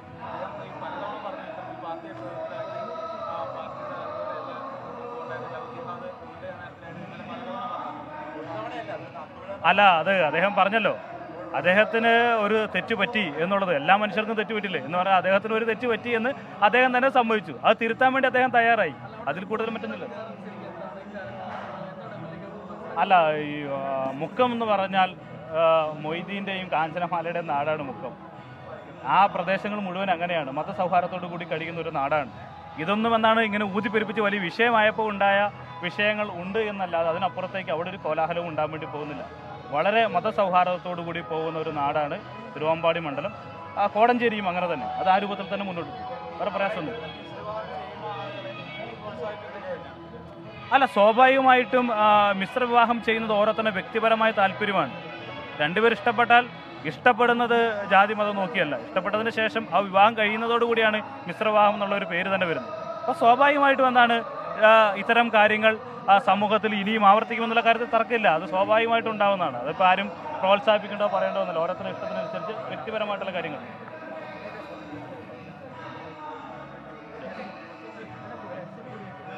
തിരുവമ്പാടി MLA ആണ് ഇപ്പോൾ ഈ വിവാദ വിഷയത്തിൽ പ്രതികരണം നൽകിയത്. അല്പസമയം മുൻപ് CPIM ജില്ലാ നേതൃത്വവും ഈ വിഷയത്തിൽ നിലപാട് വ്യക്തമാക്കിയിരുന്നു. ഇപ്പോൾ ഈ ദമ്പതികൾക്കൊപ്പം, അതായത് വിവാഹം വിവാദമായി, ഷിജിൻ്റെ വിവാഹം, അതിനെ തുടർന്ന് ചില ലവ് ജിഹാദ് പരാമർശങ്ങൾ ഉണ്ടാകുന്നു. കോഴിക്കോട് ജില്ലാ നേതൃത്വം, CPIM ജില്ലാ നേതൃത്വം ഇടപെട്ട കാര്യങ്ങൾ വിശദീകരണം നൽകി. ഇപ്പോൾ തിരുവമ്പാടി MLA തന്നെ നേരിട്ടെത്തി കാര്യങ്ങൾ വിശദീകരിച്ചിരിക്കുന്നു. ഒരു തരത്തിലും ലവ് ജിഹാദ് പരാമർശം സ്വീകരിക്കാവുന്നതല്ല. മാത്രമല്ല ജോർജൻ തോമസ് ഈ കാര്യത്തിൽ അദ്ദേഹത്തിന് തെറ്റുപറ്റിയെന്ന് സമ്മതിച്ചിരിക്കുന്ന സാഹചര്യത്തിൽ വിവാദങ്ങൾ അവസാനിച്ചിരിക്കുന്നു എന്ന് തിരുവമ്പാടി MLA വിശദീകരിക്കുകയും ചെയ്തു. ഇപ്പോൾ ഈ ദമ്പതികൾക്കൊപ്പം നിന്ന് ഞങ്ങളുടെ പ്രതിനിധി വിഷ്ണു സുരേഷ് ഉണ്ട്. ആലപ്പുഴയിൽ നിന്നാണ് വിഷ്ണു നമുക്കൊപ്പം ചേരുന്നത്. വിഷ്ണു, ഈ വിവാദങ്ങളൊക്കെ ഈ ഇവരെ എങ്ങനെയാണ് ബാധിച്ചിരിക്കുന്നത്? എന്താണ് അവർ ഇപ്പോൾ പറയുന്നത്? വിഷ്ണു, എന്താണ് അവിടെ നിന്നുള്ള വിവരങ്ങൾ? ഗോപികൃഷ്ണൻ, അവർ ഇന്ന് രാവിലെ കൂടിയാണ് ആലപ്പുഴയിലേക്ക് എത്തിയത്. ഷെജിനും ജോസിനും ഇപ്പോൾ നമ്മളോടൊപ്പം ചേരുകയാണ്. സാധാരണഗതിയിൽ പ്രായപൂർത്തിയായ ആളുകൾ വിവാഹം ചെയ്യുന്നു, വലിയ ഇഷ്ടപ്പെട്ട ആളുകൾ വിവാഹം ചെയ്യുന്നു, അവരവിടെ താമസിക്കുന്നു. നിങ്ങൾക്ക് നാട് വിട്ട് ഇങ്ങോട്ടേക്ക് വരേണ്ട ഒരു സാഹചര്യത്തിൽ ഇങ്ങനെ ഇത്തരം കാര്യങ്ങളിലേക്ക് എത്തേണ്ട ഒരു സാഹചര്യം ഉണ്ടായിരുന്നു. ഇത്തരം കാര്യങ്ങൾ എത്തിയത് എന്താണെന്ന് വെച്ചിട്ടുണ്ടെങ്കിൽ, ഞാൻ പറഞ്ഞില്ല, ഞങ്ങളെ വിവാഹമായിട്ട് ബന്ധപ്പെട്ട് അവിടെ ഒരു വർഗീയ ധ്രുവീകരണം, കമ്മ്യൂണൽ പ്രോബ്ലം ഉണ്ടാകാൻ സാധ്യത ഉണ്ടായിരുന്നു. കമ്മ്യൂണൽ പ്രോബ്ലം എന്ന് വെച്ചിട്ടുണ്ടെങ്കിൽ നമുക്ക് കാസ പോലെ ചില ക്രിസ്ത്യൻ സംഘടനകൾ ഞങ്ങളെ തേജോധം ചെയ്യുന്ന രീതിയിൽ പ്രചരണങ്ങൾ നടത്തുക, ആളുകളെ തെറ്റിദ്ധരിപ്പിക്കുക, ഞങ്ങൾക്കെതിരാക്കുക. ഇവിടെ കല്യാണം നിശ്ചയിച്ച സമയത്താണ് പോകുന്നത്, അതേപോലെ വേറെ എന്തൊക്കെ താല്പര്യങ്ങളാണെന്നൊക്കെ പറഞ്ഞിട്ട് ആ തരത്തിലുള്ള ഇതും ചിന്തയും ആളുകളെ കുത്തിവെച്ചെങ്ങാൻ ആളുകൾക്ക് ഞങ്ങളുടെ ശത്രുത ഉണ്ടാക്കുന്ന സമീപനമാണ് സ്വീകരിച്ചത്. ആ ശത്രുതയുടെ ഭാഗമായിട്ടാണ് അന്ന് ആ പ്രകടനമൊക്കെ നടന്നിട്ടുള്ളത്. അപ്പം ചില ആളുകൾ പറയുന്നത് ഞങ്ങളവിടെ വന്നാൽ ശരിയാക്കാനുള്ള പണി അവിടെ എടുക്കുന്നുണ്ട്, നിങ്ങൾക്ക് പണി വരുന്നുണ്ട് എന്നുള്ള രീതിയിലാണ്. അതുകൊണ്ട് ഞങ്ങളവിടെ നിന്നൊരു ഇഷ്യൂ ഉണ്ടാണെന്ന് വിചാരിച്ചിട്ടാണ് തൽക്കാലം ഞങ്ങൾ മാറിയുന്നത്. ആ ഇഷ്യൂവിന് അക്കം കൂട്ടുന്നതായിരുന്നോ നിങ്ങളുടെ നേതാവിൻ്റെ പ്രതികരണം, അത് ലവ് ജിഹാദ് പോലുള്ള പരാമർശങ്ങൾ? അതിൽ എനിക്ക് പറയാനുള്ളത്, ഞാൻ പാർട്ടിയായിട്ട് ബന്ധപ്പെട്ട് ഞങ്ങളുടെ ഈ കാര്യങ്ങളിൽ ഞങ്ങൾ രണ്ട് വ്യക്തിപരമായിട്ടുള്ള തീരുമാനമെടുത്ത് പോകുന്നതാണ്. പാർട്ടിക്ക് ഇതിൽ യാതൊരു ബന്ധവുമില്ല, പാർട്ടി അറിഞ്ഞിട്ടുള്ള ഒരു പരിപാടിയല്ലത്. ഞങ്ങൾ സ്വന്തമായിട്ട് തീരുമാനമെടുത്ത് എനിക്ക് നഷ്ടപ്പെടുന്നുള്ളത് കൊണ്ട് ഞങ്ങൾ സ്വന്തമായിട്ട് തീരുമാനമെടുത്ത് ഞങ്ങൾ പോകുന്നതാണ്. അതിനുശേഷം കോടതിയിൽ ഹാജരായതിനു ശേഷമാണ് പാർട്ടിയുടെ നിലപാട് പറഞ്ഞിട്ടുള്ളത്. കോടതിയിൽ ഞങ്ങൾ മൊഴി കൊടുത്തോടുകൂടി പാർട്ടിക്ക് അത് ബോധ്യപ്പെട്ടു. അതിൻ്റെ അടിസ്ഥാനത്തിൽ പാർട്ടി ലീഡർഷിപ്പ് ഞങ്ങളുടെ കൂടെയാണ്. ഇന്നലെ DYFI പാർട്ടി ജില്ലാ സെക്രട്ടറിയൊക്കെ പൂർണ്ണമായിട്ടുള്ള പിന്തുണ നൽകിയിട്ടുണ്ട്. അതുകൊണ്ട് ആ വിവാദങ്ങളെല്ലാം അതോടുകൂടി അവസാനിപ്പിക്കേണ്ടതാണ്. ഇവിടെ ഒരു കൃത്യമായ ഒരു രാഷ്ട്രീയ മുതലെടുപ്പ് അല്ലെങ്കിൽ അത്തരത്തിലൊരു ആസൂത്രിതമായ നീക്കം ഈ വിവാഹവുമായി അല്ലെങ്കിൽ ഇതുമായി ബന്ധപ്പെട്ട് ഈ പോലീസ് ധർണയുമായി ബന്ധപ്പെട്ടെല്ലാം നടന്നിട്ടുണ്ട് ഈ മണ്ഡലം കേന്ദ്രീകരിച്ചെന്ന് കരുതുന്നുണ്ടോ? തീർച്ചയായും അവിടെ കോടഞ്ചേരി കേന്ദ്രീകരിച്ച് ഈ ക്രിസ്ത്യൻ സംഘടനകളെ പ്രൊവോക്ക് ചെയ്ത് വിടുന്നതിൽ ചില കോൺഗ്രസ് നേതാക്കന്മാർക്ക് പങ്കുണ്ടെന്ന് ഞാൻ മനസ്സിലാക്കുന്നത്. കോൺഗ്രസ് അവിടെ ഇപ്പം കുറച്ച് ഇടതുപക്ഷത്തിന് നല്ല മുന്നേറ്റം ഉണ്ടായിക്കൊണ്ടിരിക്കുന്ന സ്ഥലമാണ്. അപ്പോൾ സ്വാഭാവികമായിട്ട് ഇടതുപക്ഷത്തിന് മുന്നേറ്റം ഉണ്ടാകുന്ന ഒരു ക്രിസ്ത്യൻ ജനവിഭാഗം കുറച്ച് കൂടുതലായിട്ട് താമസിക്കുന്ന സ്ഥലത്ത് CPIMൻ്റെ ഒരു പ്രവർത്തകൻ എന്ന നിലക്ക് ഞാൻ ഒരു ക്രിസ്ത്യൻ സംഘടനയ്ക്ക് എതിരാണ് എന്ന് വരുത്തി തീർക്കുക, അതുവഴി പാർട്ടിക്ക് അവമതിപ്പുണ്ടാക്കാനുള്ള ശ്രമമാണ് നടത്തിയിട്ടുള്ളത്. പക്ഷേ ഞങ്ങളെ തമ്മിലുള്ള ഇഷ്ടവും കാര്യങ്ങളും വ്യക്തിപരമാണ്. ഞങ്ങൾ സ്വതന്ത്രമായിട്ട് 18 വയസ്സ് കഴിഞ്ഞിട്ട് പ്രായപൂർത്തിയായ ആളുകളാണ്. ഞങ്ങളുടെ ഈ തീരുമാനം അംഗീകരിക്കുന്നതിന് പകരം അതിന് വേറെ രീതിയിൽ ആളിക്കത്തിച്ച് രാഷ്ട്രീയ മുതൽ നടത്താൻ വേണ്ടി ചിലർ ശ്രമിക്കുന്നുണ്ട്. ലവ് ജിഹാദ് പോലുള്ള വലിയ വിവാദങ്ങളൊക്കെയാണ് ഉണ്ടായിരിക്കുന്നത്. ഇത്തരത്തിലേക്കുള്ള കാര്യങ്ങളിലേക്ക് എത്തുമെന്ന് കരുതിയിരുന്നു? ഇത്രയധികം പ്രശ്നം ഉണ്ടാവുമെന്ന് വിചാരിച്ചില്ല. എന്നാലും പ്രശ്നങ്ങൾ ഉണ്ടാവാം. സാധാരണ രണ്ട് സമുദായത്തിൽപ്പെട്ട മനുഷ്യരാണ്. ലവ് ജിഹാദ് എന്ന പേരിൽ പ്രശ്നങ്ങൾ ഉണ്ടാവുന്നുണ്ട്. അത് വിചാരിച്ചതിലും വളരെ കൂടുതലായിട്ടാണ് നടന്നത്. ഇപ്പം ഒരു ഇൻഡിവിജ്വൽ, ഒരു വ്യക്തി എന്ന നിലയിൽ, ഒരു വ്യക്തി എന്ന നിലയിൽ ഞാൻ വിശ്വസിക്കുന്ന എൻ്റെ സമുദായത്തിൽ വിശ്വസിച്ച് ജീവിക്കാൻ എനിക്ക് അവകാശമുണ്ട്. എന്നെ അടിച്ചേൽപ്പിക്കുകയോ എന്നെ വേറെ ഒരു ഇതിലേക്ക് വിടുകയോ അല്ല ചെയ്യുന്നത്. സോ ഞാൻ വിശ്വസിക്കുന്ന എൻ്റെ മതത്തിൽ ഞാൻ എപ്പോൾ വേണേലും ജീവിക്കാം എന്നുള്ളത് എൻ്റെ ഒരു ഇഷ്ടമാണ്, എൻ്റെ ഒരു ഫ്രീഡമാണ്. സോ ഞാനിപ്പോൾ വിശ്വസിക്കുന്ന എൻ്റെ സമുദായത്തിൽ തന്നെ ഞാൻ വിശ്വസിച്ച് ജീവിക്കാനായിട്ട് ആഗ്രഹിക്കുന്നു. അതിനെതിരെ ഷിജിനെ എന്നെ ഫോഴ്സ് ചെയ്യുകയോ അങ്ങനത്തെ ഒരു കാര്യങ്ങൾ ഇന്നുവരെ ഉണ്ടായിട്ടുമില്ല. സോ ഞാൻ വിശ്വസിക്കുന്ന എൻ്റെ മതത്തിൽ ഞാൻ ഇനിയും ജീവിക്കുന്നതായിരിക്കും. ജോസിനയുടെ വീട്ടുകാരെ ആരെങ്കിലും തെറ്റിദ്ധരിപ്പിച്ചതായി കരുതുന്നുണ്ടോ? അവരത്രയും വൈകാരികമായി കാരണം ഞാൻ അവിടുന്ന് പോകുന്നു, പിന്നെ എനിക്ക് വീട്ടുകാരുമായിട്ട് കോണ്ടാക്ട് ഇല്ല. പിന്നെ ഈ പ്രചരിപ്പിക്കുന്ന വാർത്താ മാധ്യമങ്ങളിലൂടെയുള്ള കാര്യങ്ങൾ മാത്രമേ ഞങ്ങൾ അറിയുന്നുള്ളൂ. അതുകൊണ്ട് വീട്ടുകാരുടെ കാര്യത്തിൽ കൂടുതലായിട്ട് എനിക്ക് പ്രത്യേകിച്ച് പറയാനൊന്നുമില്ല. കാരണം വാർത്തകളിൽ കാണുന്നു, നമ്മൾ അവരെ കോണ്ടാക്ട് ചെയ്യാൻ ശ്രമിച്ചില്ല, കോണ്ടാക്ട് ചെയ്യാനായിട്ട് പറ്റിയില്ല. പല കാരണങ്ങൾ കൊണ്ട് നമ്മളിങ്ങനെ പോന്നു കഴിയുന്നു, നമുക്ക് കോണ്ടാക്റ്റ് കുറവായിരുന്നു. സോ വാർത്താ മാധ്യമങ്ങളിലൂടെ ഓരോന്ന് പ്രചരിപ്പിച്ചു, പിന്നെ അതിലൂടെ അവർ ഓരോ കാര്യങ്ങളിലൂടെ ഇടകലർന്ന് പോകുന്നു എന്നാണ് ഞാൻ അറിയുന്നത്. എത്ര വർഷത്തെ പരിചയമാണ് നിങ്ങൾ തമ്മിൽ? 2-3 വർഷത്തെ പരിചയമുണ്ട്. വളരെ ചുരുങ്ങിയ കാലയളവിലാണ് ഞങ്ങൾ ഇഷ്ടത്തിലായത്. ഈ മുൻ എം എൽ എയുടെ പരാമർശം, അതുമായി ബന്ധപ്പെട്ട് പാർട്ടിയെ സമീപിച്ചിരുന്നു, അല്ലെങ്കിൽ പാർട്ടിയുടെ ഭാഗത്തുനിന്ന് ആ പരാമർശത്തിൽ എന്തെങ്കിലും വിശദീകരണം ലഭിച്ചോ? അത് വ്യക്തിപരമായ ഒരു പരാമർശം മാത്രമായാണോ കരുതുന്നത്? അതിൽ ഇപ്പോൾ പാർട്ടിയുടെ സ്റ്റാൻഡ് മോഹനമാഷ് പറഞ്ഞതോടുകൂടി ആ പാർട്ടിയുടെ സ്റ്റാൻഡ് വ്യക്തമാണ്. ഡിവൈഎഫ്ഐൻ്റെ സ്റ്റാൻഡ് ഡിവൈഎഫ്ഐയും സംസ്ഥാന കമ്മിറ്റിയും വ്യക്തമാക്കിയിട്ടുണ്ട്. പിന്നെ ഞാൻ പറഞ്ഞില്ലേ, ഞാൻ ഇത് ഞങ്ങൾ ഇറങ്ങിപ്പോരുന്ന കാര്യങ്ങളൊന്നും പാർട്ടിയുടെ കമ്മ്യൂണിക്കേറ്റ് ചെയ്തിട്ടുണ്ടായിരുന്നില്ല. അതിൻ്റെ ഭാഗമായിട്ട് ചിലപ്പോൾ തട്ടിക്കൊണ്ടുപോയതാണോ എന്നുള്ള സംശയത്തിൻ്റെ ഭാഗമായിട്ടായിരിക്കാം ചിലപ്പോൾ അത്തരം പരാമർശം ഉണ്ടായിട്ടുണ്ടാവുക. വസ്തുത ഇന്നലെ കോടതിയിൽ ഹാജരായി ജോയിസിനെ മൊഴി നൽകിയോടുകൂടി വസ്തുത മനസ്സിലാക്കി, സത്യം മനസ്സിലാക്കിയ ഒരാൾക്കും ഇതിൽ വേറെ കാര്യങ്ങളുണ്ടെന്ന് പിന്നെ പറയാൻ വേണ്ടി പറ്റില്ലല്ലോ. അപ്പോൾ സ്വാഭാവികമായിട്ടും പാർട്ടിയുടെ ലീഡർഷിപ്പ് ഞങ്ങൾ ബന്ധപ്പെട്ട സമയത്ത് വളരെ പോസിറ്റീവായിട്ടുള്ള മറുപടിയാണ് കോടതി ഹാജരായതിനു ശേഷം ഉണ്ടായിട്ടുള്ളത്. ഭീഷണികളുണ്ടായിരുന്നു, അതേ തുടർന്നാണ് ഇങ്ങോട്ടേക്ക് മാറി നിൽക്കാനുള്ള ഒരു തീരുമാനത്തിലേക്ക് എത്തിയത്? തീർച്ചയായും ഫേസ്ബുക്ക് വഴിയും അതേപോലെ കമൻറ്റ് വഴിയൊക്കെ നല്ല ഭീഷണികൾ ഉണ്ടായിരുന്നു. അതേപോലെ ചില ആളുകൾ, നമ്മളോട് ബന്ധമുള്ള ആളുകളൊക്കെ പറയുന്നത് നാട്ടിൽ അങ്ങനെ വന്ന് നിങ്ങൾ എങ്ങനെ ചെയ്യാൻ സാധ്യതയുണ്ട്, അങ്ങനെ ചെയ്യാൻ സാധ്യതയുണ്ട് പലരും പറയുന്നുണ്ട്. അതേപോലെ ഈ ഞാൻ പറഞ്ഞില്ലേ, ഒരു വർഗീയ ധ്രുവീകരണം ഉണ്ടാക്കി പിന്നെ ഞങ്ങൾക്കെതിരെ തിരിച്ച്, പ്രത്യേകിച്ച് എനിക്കെതിരെ തിരിച്ച് എന്നെ ആക്രമിക്കാനുള്ള സാധ്യതയുണ്ട് നിലനിൽക്കും. പക്ഷേ ഇപ്പോൾ ഡിവൈഎഫ്ഐയും പാർട്ടിയൊക്കെ പിന്തുണ നൽകിയോടുകൂടി അത്തരം പിന്നെ സാഹചര്യങ്ങളൊക്കെ മാറുമെന്നാണ് വിചാരിക്കുന്നത്. ഇനിയിപ്പോൾ പ്രശ്നങ്ങളൊക്കെ അവസാനിച്ചു എന്നാണ് കരുതുന്നത്? എന്നാണ് തിരിച്ചു പോകാനുള്ള തീരുമാനത്തിലേക്ക് എത്തിയിട്ടുണ്ട്? തീർച്ചയായും അവിടെ നാട്ടിലെ സാഹചര്യം കൊണ്ട് മനസ്സിലാക്കി അവിടുത്തെ പിന്നെ ഡിവൈഎഫ്ഐ സഹാക്കളെയും പാർട്ടി സഹാക്കളെയും കൂടെ ബന്ധപ്പെട്ടിട്ട് അവിടേക്ക് പിന്നെ സമയത്ത് പിന്നെ മടങ്ങി പോകാൻ പറ്റുന്ന സമയത്ത് മടങ്ങി പോകും. ഗോപികൃഷ്ണൻ, അത് തന്നെയാണ്, വിവാദങ്ങളിലേക്ക് പോകേണ്ടതില്ല, പാർട്ടി നേതൃത്വം തന്നെ കാര്യങ്ങളെല്ലാം വ്യക്തമാക്കിയിട്ടുണ്ട്. ഷജിന് അതുമായി ബന്ധപ്പെട്ടുള്ള ഉറപ്പുകളെല്ലാം ലഭിച്ചിട്ടുണ്ട്. ഉടൻ തന്നെ ആലപ്പുഴയിൽ നിന്ന് അങ്ങോട്ടേക്ക് മടങ്ങിപ്പോകാനുള്ള തീരുമാനത്തിലേക്കാണ്. പ്രശ്നങ്ങളെല്ലാം ഒതുങ്ങി എന്ന് തന്നെയാണ് ഇവർ പറയുന്നത്. അതെ, അതിൽ ഷിജിൻ പറഞ്ഞൊരു പ്രധാനപ്പെട്ട കാര്യമുണ്ട് വിഷ്ണു. അതായത് ഈ കാര്യങ്ങളിൽ ഇതൊരു വർഗീയമായ ചേരിതിരിവ് ഉണ്ടാക്കി പ്രശ്നങ്ങൾ മനഃപൂർവ്വം സൃഷ്ടിച്ചെടുക്കാനുള്ള ശ്രമങ്ങൾ നടക്കുന്നുണ്ട് എന്നാണ് ഷിജിനെ ആശങ്കപ്പെടുത്തുന്നത്. അതുകൊണ്ടാണ് വീട്ടിൽ നിന്ന് മാറി നിൽക്കുന്ന സാഹചര്യം ഉണ്ടായതെന്നാണ്. ഏതായാലും ഷിജിൻ ജോത്സ്ന ദമ്പതികൾക്ക് അവർക്കൊരു നല്ല ജീവിതം ഉണ്ടാകട്ടെ എന്ന് ഞങ്ങൾ ആശംസിക്കുന്നു. അതേസമയം തന്നെ ഇപ്പോൾ ഉണ്ടായിരിക്കുന്ന വിവാദങ്ങൾ വളരെ വേഗം കെട്ടടങ്ങട്ടെ. ഇതുമായി ബന്ധപ്പെട്ട് കഴിഞ്ഞ ദിവസം തിരുവമ്പാടിയിലെ മുൻ MLA ജോർജ് എം തോമസ് നടത്തിയ പരാമർശത്തെ തുടർന്നാണ് ഈ വിവാദങ്ങളിലേക്ക് വഴി തുറന്നത്. അതിനുശേഷം ഇപ്പോൾ CPMന്റെ കോഴിക്കോട് ജില്ലാ സെക്രട്ടറി ഈ കാര്യങ്ങൾ വിശദീകരിക്കുകയും ചെയ്തിരിക്കുന്നു. എനിക്ക് തോന്നുന്നു ഉന്മേഷ്, അതിനുശേഷം ഇപ്പോൾ തനിക്കൊരു പിശക് പറ്റിയതാണെന്ന് ജോർജ് എം തോമസ് തുറന്നു പറഞ്ഞിരിക്കുകയാണല്ലേ? അതെ, താൻ പറഞ്ഞത് തെറ്റായി വ്യാഖ്യാനിച്ചു എന്നാണ് അദ്ദേഹം വിശദീകരിക്കുന്നത്. പാർട്ടി നേതൃത്വത്തിനെ ഇതിനോടകം കാര്യങ്ങൾ അറിയിച്ചു എന്ന് കൂടി ജോർജ് എം തോമസ് പറയുന്നുണ്ട്. പ്രതികരണത്തിലേക്ക്. ഞാൻ പറഞ്ഞത് ലവ് ജിഹാദ് എന്ന് പറയുന്ന പദം ഞങ്ങളതല്ല, RSS ഉണ്ടാക്കിയിട്ടുള്ളൊരു വിഷയമാണ്. ജിഹാദ് എന്ന് പറയുന്ന പദത്തിന് ഒരുപാട് അർത്ഥതലങ്ങൾ വേറെയില്ല. അത് ലവ് ജിഹാദുമായിട്ട് കൂട്ടിക്കെട്ടിയതും അതേപോലുള്ള സംഗതികളാക്കിയതൊക്കെ RSS ആണ്. അപ്പോൾ കേരളത്തിൽ അങ്ങനെ ഒരു പ്രതിഭാസം നിലനിൽക്കുന്നില്ല എന്നത് സർക്കാരും പിണറായിയും NIA അന്വേഷണ ഏജൻസി, കേന്ദ്ര അന്വേഷണ ഏജൻസിയും വ്യക്തമാക്കിയതാണ്. അതിൻ്റെ അപ്പുറം അത് ഇവിടെ ഉണ്ടെന്ന് ഞാനെങ്ങനെയാണ് പറയുക? ഞാൻ പറഞ്ഞിട്ടില്ല. എന്നാൽ അങ്ങനെ തെറ്റിദ്ധരിക്കാവുന്ന വിധത്തിലാണ് സംഭാഷണം പുറത്തു വന്നത്. അത് അങ്ങനെ ഒരു സംസാരം, അങ്ങനെ ഒരു തെറ്റിദ്ധാരണയ്ക്ക് ഇടവരുത്തുന്ന വിധത്തിലെ കാര്യം അവതരിപ്പിക്കേണ്ടിയിരുന്നില്ല എന്ന് എനിക്ക് അപ്പോൾ തന്നെ തോന്നി. അതുണ്ടാക്കിയുള്ളൊരു വിവാദം ചില്ലറയില്ല. കേരളത്തിൽ ലവ് ജിഹാദ് ഇല്ല എന്ന വസ്തുത നിലനിൽക്കെ ഉണ്ട് എന്നൊരു പാർട്ടി നേതാവ് പറഞ്ഞു എന്നുള്ള നിലയിൽ കാര്യങ്ങൾ വന്നപ്പോൾ അത് സമൂഹത്തിലാകെ വലിയ ചർച്ചയ്ക്കും വിമർശനത്തിനും ഇട വന്നിട്ടുണ്ട്.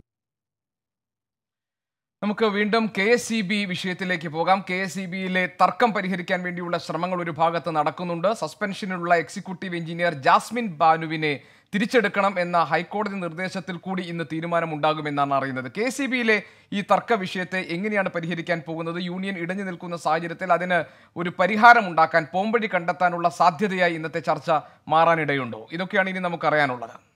ആദിൽ പാലോടാണ് വിവരങ്ങളുമായി ഇപ്പോൾ തിരുവനന്തപുരത്ത് ചേരുന്നത്. ആദിൽ, ഈ ചർച്ചയുടെ കാര്യത്തിൽ ഇന്നത് നടക്കുമെന്ന് ഉറപ്പിക്കാൻ കഴിയുന്ന ഒരു സാഹചര്യമുണ്ടോ? ഒപ്പം ഹൈക്കോടതി നിർദ്ദേശമുണ്ട് ഈ ജാസ്മിൻ ബാബുവിനെ തിരിച്ചെടുക്കുന്ന കാര്യത്തിൽ ഇന്നൊരു തീരുമാനം പ്രതീക്ഷിക്കാമോ?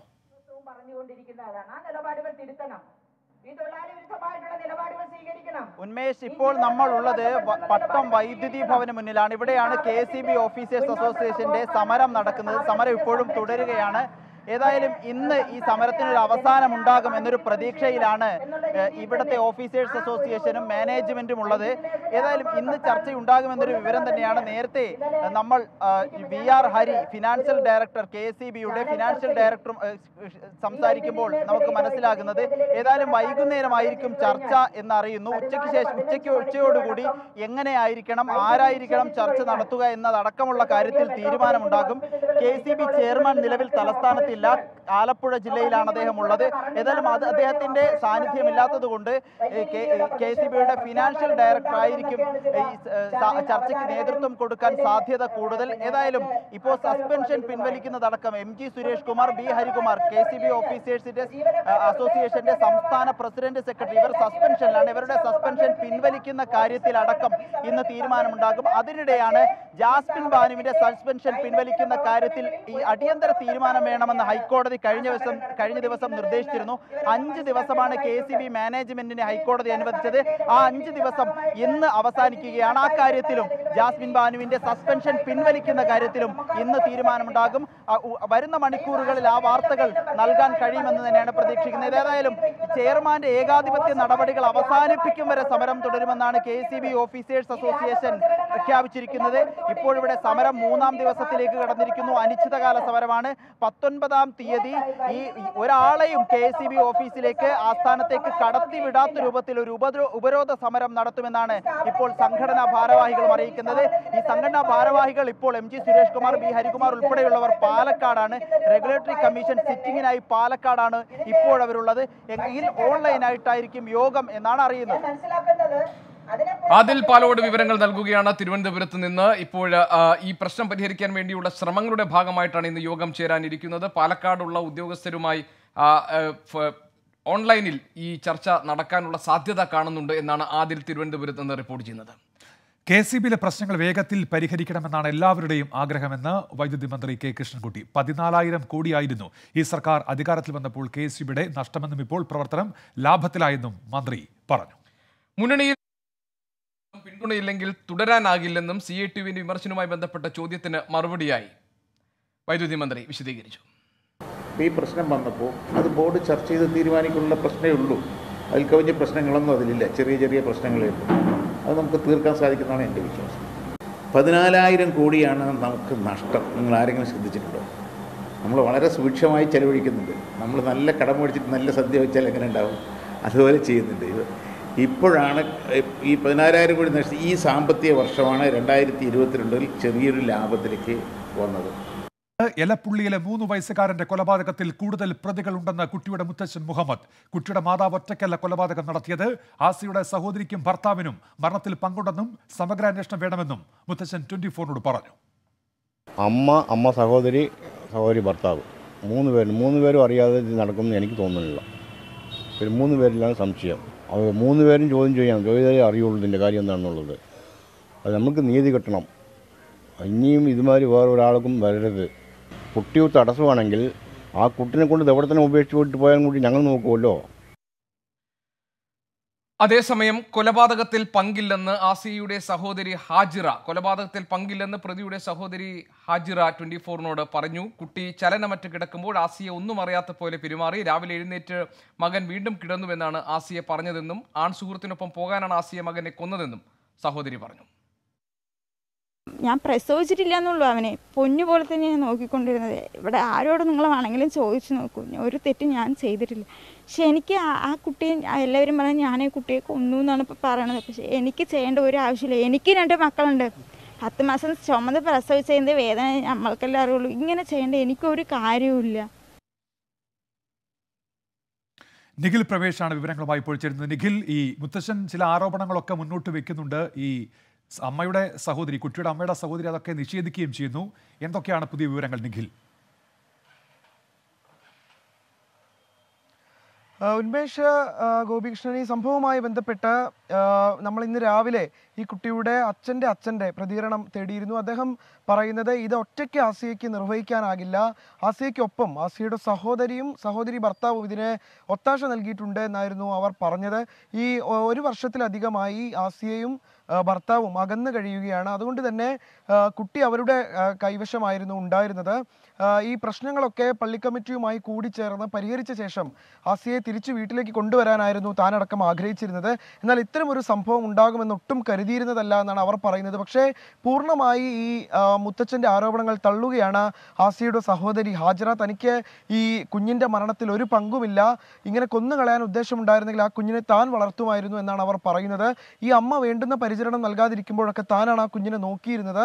ഈ കുഞ്ഞ് അനങ്ങാതെ കിടക്കുന്നു എന്ന് തന്നെ ഈ ആസിയ അറിയിക്കുകയും താൻ ആ വീട്ടിലേക്ക് എത്തി ഈ കുട്ടിയെ എടുത്ത് വളരെ വേഗത്തിൽ ആശുപത്രിയിലേക്ക് പോവുകയുമാണ് ഉണ്ടായത്. ഈ സംഭവം അറിഞ്ഞിട്ടും ഒരു ഭാവ വ്യത്യാസവും ഇല്ലാതെ ഈ കുഞ്ഞിൻ്റെ അമ്മ ആസിയ തന്നോട് അടക്കം പെരുമാറിയെന്നും അവർ പറയുന്നുണ്ട്. അതോടൊപ്പം തന്നെ ഇവർക്കൊരു ആൺ സുഹൃത്തുണ്ടായിരുന്നെന്നും അവരുടെ കൂടെ ജീവിക്കുന്നതിന് വേണ്ടിയാണ് ഈ കുഞ്ഞിനെ കൊലപ്പെടുത്തിയത് എന്നും അവർ പറയുന്നുണ്ട്. അതുപോലെ തന്നെ ഈ കുട്ടിയുടെ കഴുത്തിന് താഴെയായി ഷാൾ ഉപയോഗിച്ച് ശ്വാസം മുട്ടിച്ച് കൊലപ്പെടുത്തിയതിൻ്റെ പാടുകൾ ഉണ്ടായിരുന്നു. ഇക്കാര്യം അടക്കം താൻ ആസിയയോട് ചോദിച്ചപ്പോൾ അതിനെക്കുറിച്ച് അവർ അവ്യക്തമായ മറുപടിയാണ് പറഞ്ഞത്. താൻ ഒരിക്കലും തൻ്റെ കുഞ്ഞിനെ കൊലപ്പെടുത്തില്ല എന്ന തരത്തിലുള്ള മറുപടിയാണ് പറഞ്ഞത് എന്നാണ് അവർ വ്യക്തമാക്കിയത്. എന്തായാലും പോലീസ് ഈ ആസിയയുടെ സഹോദരി ഹാജിറയെയും ഇതിനോടകം തന്നെ ചോദ്യം ചെയ്തിട്ടുണ്ട്. ഈ വീട് പൂർണ്ണമായി സീൽ ചെയ്തിരിക്കുകയാണ്. ആസിയയുടെ അറസ്റ്റ് ഇന്നലെ രാത്രി തന്നെ പോലീസ് രേഖപ്പെടുത്തുകയും ചെയ്തിരുന്നു. എന്തായാലും സംഭവത്തിൽ മറ്റാർക്കെങ്കിലും പങ്കുണ്ടോ എന്നുള്ള കാര്യം പോലീസ് കൃത്യമായി അന്വേഷിക്കുന്നുണ്ട്. ഇന്നലെ വൈകിട്ട് തന്നെ കുഞ്ഞിൻ്റെ ഖബറടക്കമടക്കം നടന്നിരുന്നു. വിശദമായ പോസ്റ്റ്മോർട്ടം റിപ്പോർട്ട് ഈ വിഷയത്തിൽ ഇനി ലഭ്യമാകേണ്ടതുണ്ട്. ഉന്മേഷ്, നിഖിൽ, ഈ കാര്യത്തിൽ ഇപ്പോൾ പോലീസിനെ സംബന്ധിച്ച് അവർ എത്തിച്ചേർന്നിട്ടുള്ള ഒരു നിഗമനം എന്തൊക്കെയാണ്? അതായത് ഇതിനകത്ത് ഇപ്പോൾ പലതരത്തിലുള്ള വ്യാഖ്യാനങ്ങൾ വരുന്നുണ്ടല്ലോ. ഈ മുത്തശ്ശൻ പറഞ്ഞ ഒരു പ്രധാനപ്പെട്ട ഭാഗം നിലനിൽക്കുന്നുണ്ട്. അപ്പോൾ ഈ സാധ്യതകളിലേക്കൊക്കെയാണോ പോലീസിന്റെ അന്വേഷണം പോകുന്നത്? ഗോപികൃഷ്ണൻ, ഇന്നലെ ആദ്യം ഈ സംഭവം നടന്നതിന് തൊട്ടു പിന്നാലെ ആസിയ അയൽവാസികളോടടക്കം പറഞ്ഞത് ഈ കുട്ടി കാരക്ക കഴിച്ചിരുന്നു, അത് തൊണ്ടയിൽ കുരുങ്ങി കുട്ടി അബോധാവസ്ഥയിലായി എന്നാണ് പറഞ്ഞത്. പക്ഷേ പ്രദേശവാസികളായ ചില ആളുകൾക്ക് ഈ കുട്ടിയുടെ കഴുത്തിന് താഴെ ഒരു പാട് കണ്ടതുകൊണ്ട് അടക്കം സംശയം തോന്നുകയും അവർ ആവശ്യപ്പെട്ടത് പ്രകാരമാണ് പോലീസ് ഇതൊരു അന്വേഷണത്തിലേക്ക് പോകുന്നത്. പ്രാഥമിക പോസ്റ്റ്മോർട്ടം റിപ്പോർട്ടിൽ തന്നെ കുട്ടിയുടെ മരണം അസ്വാഭാവികമാണെന്ന് ബോധ്യപ്പെട്ടു. തുടർന്ന് ഈ അമ്മയെ കസ്റ്റഡിയിലെടുത്ത് ചോദ്യം ചെയ്തപ്പോഴാണ് ഈ സംഭവത്തിന്റെ ദുരൂഹതകൾ പുറത്തു വരുന്നത്. അവർ പോലീസിനോട് തന്നെ സമ്മതിക്കുന്ന സാഹചര്യമുണ്ടായി താൻ കുഞ്ഞിനെ കൊലപ്പെടുത്തിയെന്ന്. അതുകൊണ്ട് പോലീസിനെ സംബന്ധിച്ചിടത്തോളം ഇതിൽ മറ്റാരുടെയെങ്കിലും പങ്കുണ്ടോ എന്നുള്ള കാര്യം മാത്രമേ അന്വേഷിക്കേണ്ടതുള്ളൂ. ആ കാര്യത്തിൽ പോലീസ് ഇതിനോടകം തന്നെ ഈ അമ്മയുടെ സഹോദരിയെ ചോദ്യം ചെയ്തു കഴിഞ്ഞു. ആവശ്യമെങ്കിൽ മാതൃ സഹോദരിയുടെ ഭർത്താവിനെ അടക്കം ചോദ്യം ചെയ്യും. അങ്ങനെ മറ്റാർക്കെങ്കിലും പങ്കുണ്ടോ എന്നുള്ള കാര്യം മാത്രമാണ് പോലീസ് ഇപ്പോൾ അന്വേഷിക്കുന്നത്. അമ്മയുടെ പങ്ക് ഇതിനോടകം ഉറപ്പിച്ചു കഴിഞ്ഞു. അത് പ്രാഥമിക പോസ്റ്റ്മോർട്ടം റിപ്പോർട്ട് കിട്ടിയപ്പോൾ തന്നെ അത് വ്യക്തമായിരുന്നു.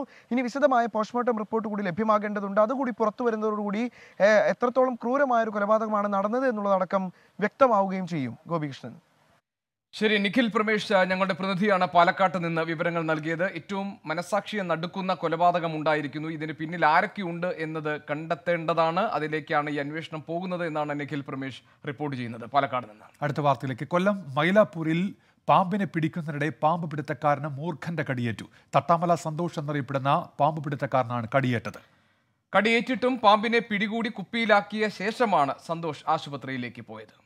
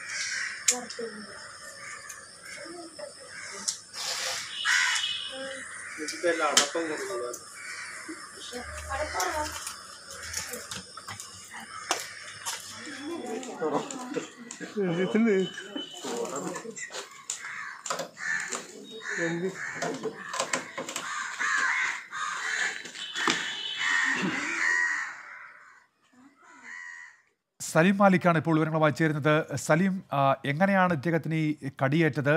ദൃശ്യങ്ങളത് കാണാൻ കഴിയുന്നുണ്ട്. അദ്ദേഹം ഈ പാമ്പിനെ പിടിക്കുന്ന ദൃശ്യങ്ങളാണ് ഇപ്പോൾ ഉള്ളത്. എങ്ങനെയാണ് അദ്ദേഹത്തിന് ഈ കടിയേറ്റത് സലീം? ഉന്മേഷ്, ഗോപി, കൊല്ലം മൈലാപ്പൂരിലുള്ള അശോകിന്റെ വീട്ടിൽ വെച്ചായിരുന്നു ഇന്ന് രാവിലെ 6:30 അശോക് പാമ്പ് പിടുത്തക്കാരനായ സന്തോഷിന് കടിയേൽക്കുന്നത്, മൂർഖൻ പാമ്പിന്റെ കടിയേൽക്കുന്നത്.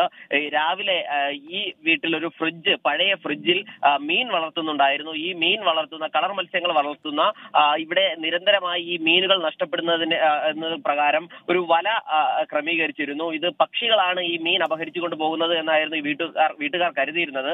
പക്ഷെ ഇന്ന് രാവിലെ ആ വലയിലാണ് ഈ മൂർഖൻ പാമ്പിനെ കുടുങ്ങിയ നിലയിൽ കണ്ടത്. അങ്ങനെയാണ് സമീപത്ത് തന്നെയുള്ള ഉമയനെല്ലൂരിലുള്ള പാമ്പ് പിടുത്തക്കാരനായ ഈ തട്ടാമല സന്തോഷ് എന്നയാളെ വിളിച്ചു വരുത്തുന്നത്. അതിനുശേഷം അദ്ദേഹം ഈ പാമ്പിനെ പിടിക്കാനുള്ള ശ്രമത്തിനിടെയാണ്, നമുക്കിപ്പോൾ ആ കാണുന്ന ദൃശ്യങ്ങൾ എന്ന് മനസ്സിലാക്കുന്നത് പോലെ തന്നെ പാമ്പിനെ പിടിക്കുന്നതിനിടയിലാണ്, ഈ വലയിൽ കുടുങ്ങിയിരുന്ന പാമ്പിനെ പിടിക്കുന്നതിനിടയിലാണ് ഇടയ്ക്ക് കൈ വഴുതി പാമ്പിന്റെ കടിക്കുന്നത് തള്ളവിരലിലാണ് കടിയേറ്റത്.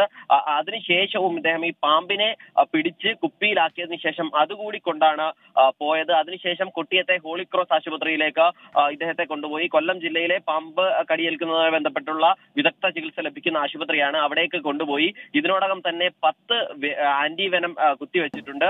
പക്ഷെ ഇതുവരെയും ഇപ്പോഴും നിരീക്ഷണത്തിൽ തുടരുകയാണ്.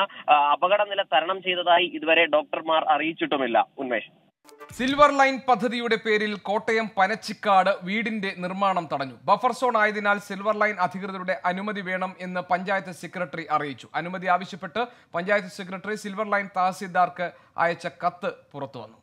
കോട്ടയത്ത് നിന്ന് ശ്യാമാർ ബാബുവാണ് ഇപ്പോൾ വിവരങ്ങളുമായി ചേരുന്നത്. ശ്യാം, എന്തൊക്കെയാണ് ഇതിന്റെ വിശദാംശങ്ങൾ?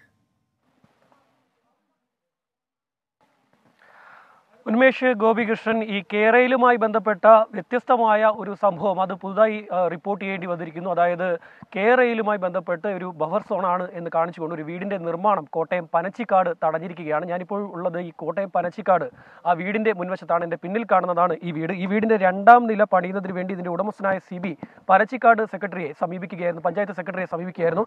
അതിനുശേഷം അദ്ദേഹം ഇത് പരിശോധിക്കുകയും അദ്ദേഹം പരിശോധിച്ച ശേഷം അദ്ദേഹം നൽകിയ മറുപടി ഇതിൻ്റെ സർവേ നമ്പർ ഈ സിൽവർ ലൈനിന്റെ ബഫർ സോണിൽ ഉൾപ്പെടുന്നതാണ് എന്ന് കാണിച്ചുകൊണ്ട് അദ്ദേഹം ഒരു മറുപടി നൽകി. അതിന് തൊട്ടു പിന്നാലെ തന്നെ അദ്ദേഹം പറഞ്ഞു, സ്പെഷ്യൽ തഹസീൽദാർ, കേരളയിലെ സ്പെഷ്യൽ തഹസീൽദാരെ നിങ്ങൾ സമീപിക്കാനുള്ള നിർദ്ദേശവും നൽകി. അതിനുശേഷം ഈ ഒരു പഞ്ചായത്ത് സെക്രട്ടറി തന്നെ ഇതിനുവേണ്ടി തഹസീൽദാർക്ക് ഒരു കത്തും കൈമാറിയിട്ടുണ്ട്. ഈ വീടിന്റെ നിർമ്മിതിയാണ് ഇപ്പോൾ തടഞ്ഞിരിക്കുന്നത്. ഇതിന് ഏതാണ്ട് 100 മീറ്റർ അകലെ ഒരു നെൽപ്പാടമുണ്ട്. ആ നെൽപ്പാടത്താണ് ഈ കേരളയിലെ നിലവിലെ അലൈൻമെന്റ് പോകുന്നത്. ഇപ്പോൾ ഉടമസ്ഥൻ നമുക്ക് ഒപ്പം ചേരുന്നുണ്ട്. എന്താണ് സംഭവിച്ചത്? ഇതിൻ്റെ 2ാം നിലയിലേക്ക് 2 മുറികളൂടെ പണിയാൻ എക്സ്റ്റൻഷന് വേണ്ടി പനച്ചിക്കാട് പഞ്ചായത്തിനെ സമീപിച്ചായിരുന്നു. അപ്പോൾ അതിന് പ്ലാനുകളെല്ലാം കൊടുത്തു. അതെല്ലാം കഴിഞ്ഞപ്പോഴത്തേക്ക് പഞ്ചായത്ത് സെക്രട്ടറി അവരിവിടെ വന്ന് നോക്കി ഇതിനുള്ള ഇതെല്ലാം സാങ്ഷൻ തരാനായിട്ട് ബാക്കിയെല്ലാം ഓക്കെ എന്ന് പറഞ്ഞു. അത് കഴിഞ്ഞപ്പോഴത്തേക്ക് അവിടെ തന്നെ കുറച്ച് ദിവസം കഴിഞ്ഞപ്പോഴത്തേക്ക് പറഞ്ഞു ഒരു ചെറിയ പ്രശ്നമുണ്ടെന്ന് പറഞ്ഞു. നിങ്ങളുടെ ഈ സർവേ നമ്പർ സിൽവർ ലൈൻ കടന്നു പോകുന്ന പാതയിലേക്ക് അവർ ബ്ലോക്ക് ചെയ്തിട്ടുണ്ട്. അതിനാൽ ഒരു NOC വേണം. അത് സിൽവർ ലൈനിൻ്റെ തഹസീൽദാറിൽ നിന്ന് വാങ്ങിക്കണമെന്ന് പറഞ്ഞു.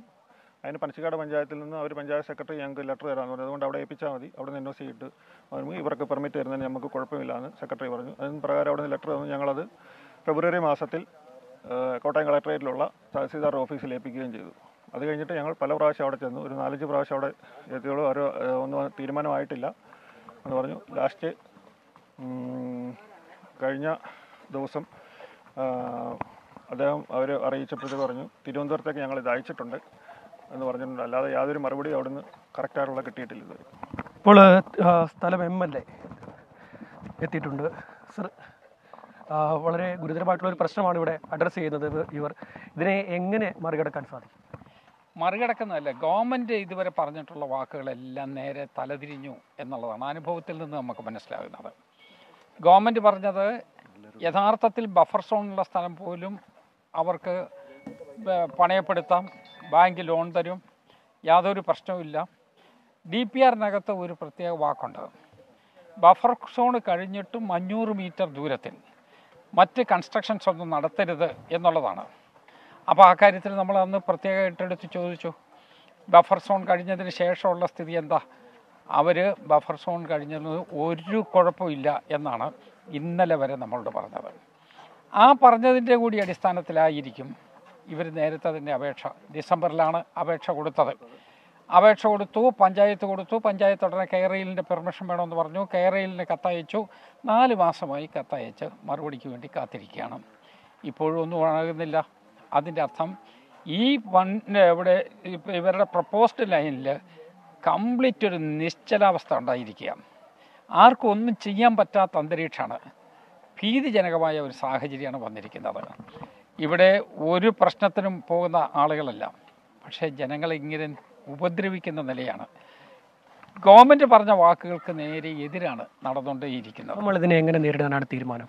ഇത് നമ്മൾ ഈ കാര്യത്തിനകത്ത് നമുക്കൊരൊറ്റ മാർഗ്ഗമേ ഉള്ളൂ. ഗവൺമെൻറ് നീതി ചെയ്യണമെന്ന് പറയുക, അല്ലെ നീതിക്ക് വേണ്ടിയുള്ള നടപടിയായിട്ട് മുന്നോട്ട് നീങ്ങുക. 2 രൂപത്തിലുള്ള നടപടി ഉണ്ടാകാം. ഒന്ന്, ജനങ്ങളെ സംഘടിപ്പിച്ചുകൊണ്ടുള്ള നീക്കമാകാം. അതോടൊപ്പം തന്നെ ഇവിടെ നിയമപരമായ നടപടിയാകാം. കെട്ടിടം മാറ്റി പണിയരുത് എന്ന് ആർക്കും പറയാൻ പറ്റില്ല. ഇരിക്കുന്ന എക്സിസ്റ്റിംഗ് ബിൽഡിംഗാണ്. അതിനുവേണ്ടി ഒരു കൺസ്ട്രക്ഷൻ്റെ ഒരു കാര്യം പറഞ്ഞാൽ എന്തിനാണ് ഗവൺമെൻറ് അതിനെ എതിർക്കുന്നത്? തീർച്ചയായും സ്ഥലം MLA ഇപ്പോൾ ഈ സ്ഥലത്തേക്ക് എത്തി. തിരുവഞ്ചൂർ രാധാകൃഷ്ണൻ അദ്ദേഹം ഈ ഒരു സ്ഥലത്ത് സന്ദർശിക്കുകയാണ്.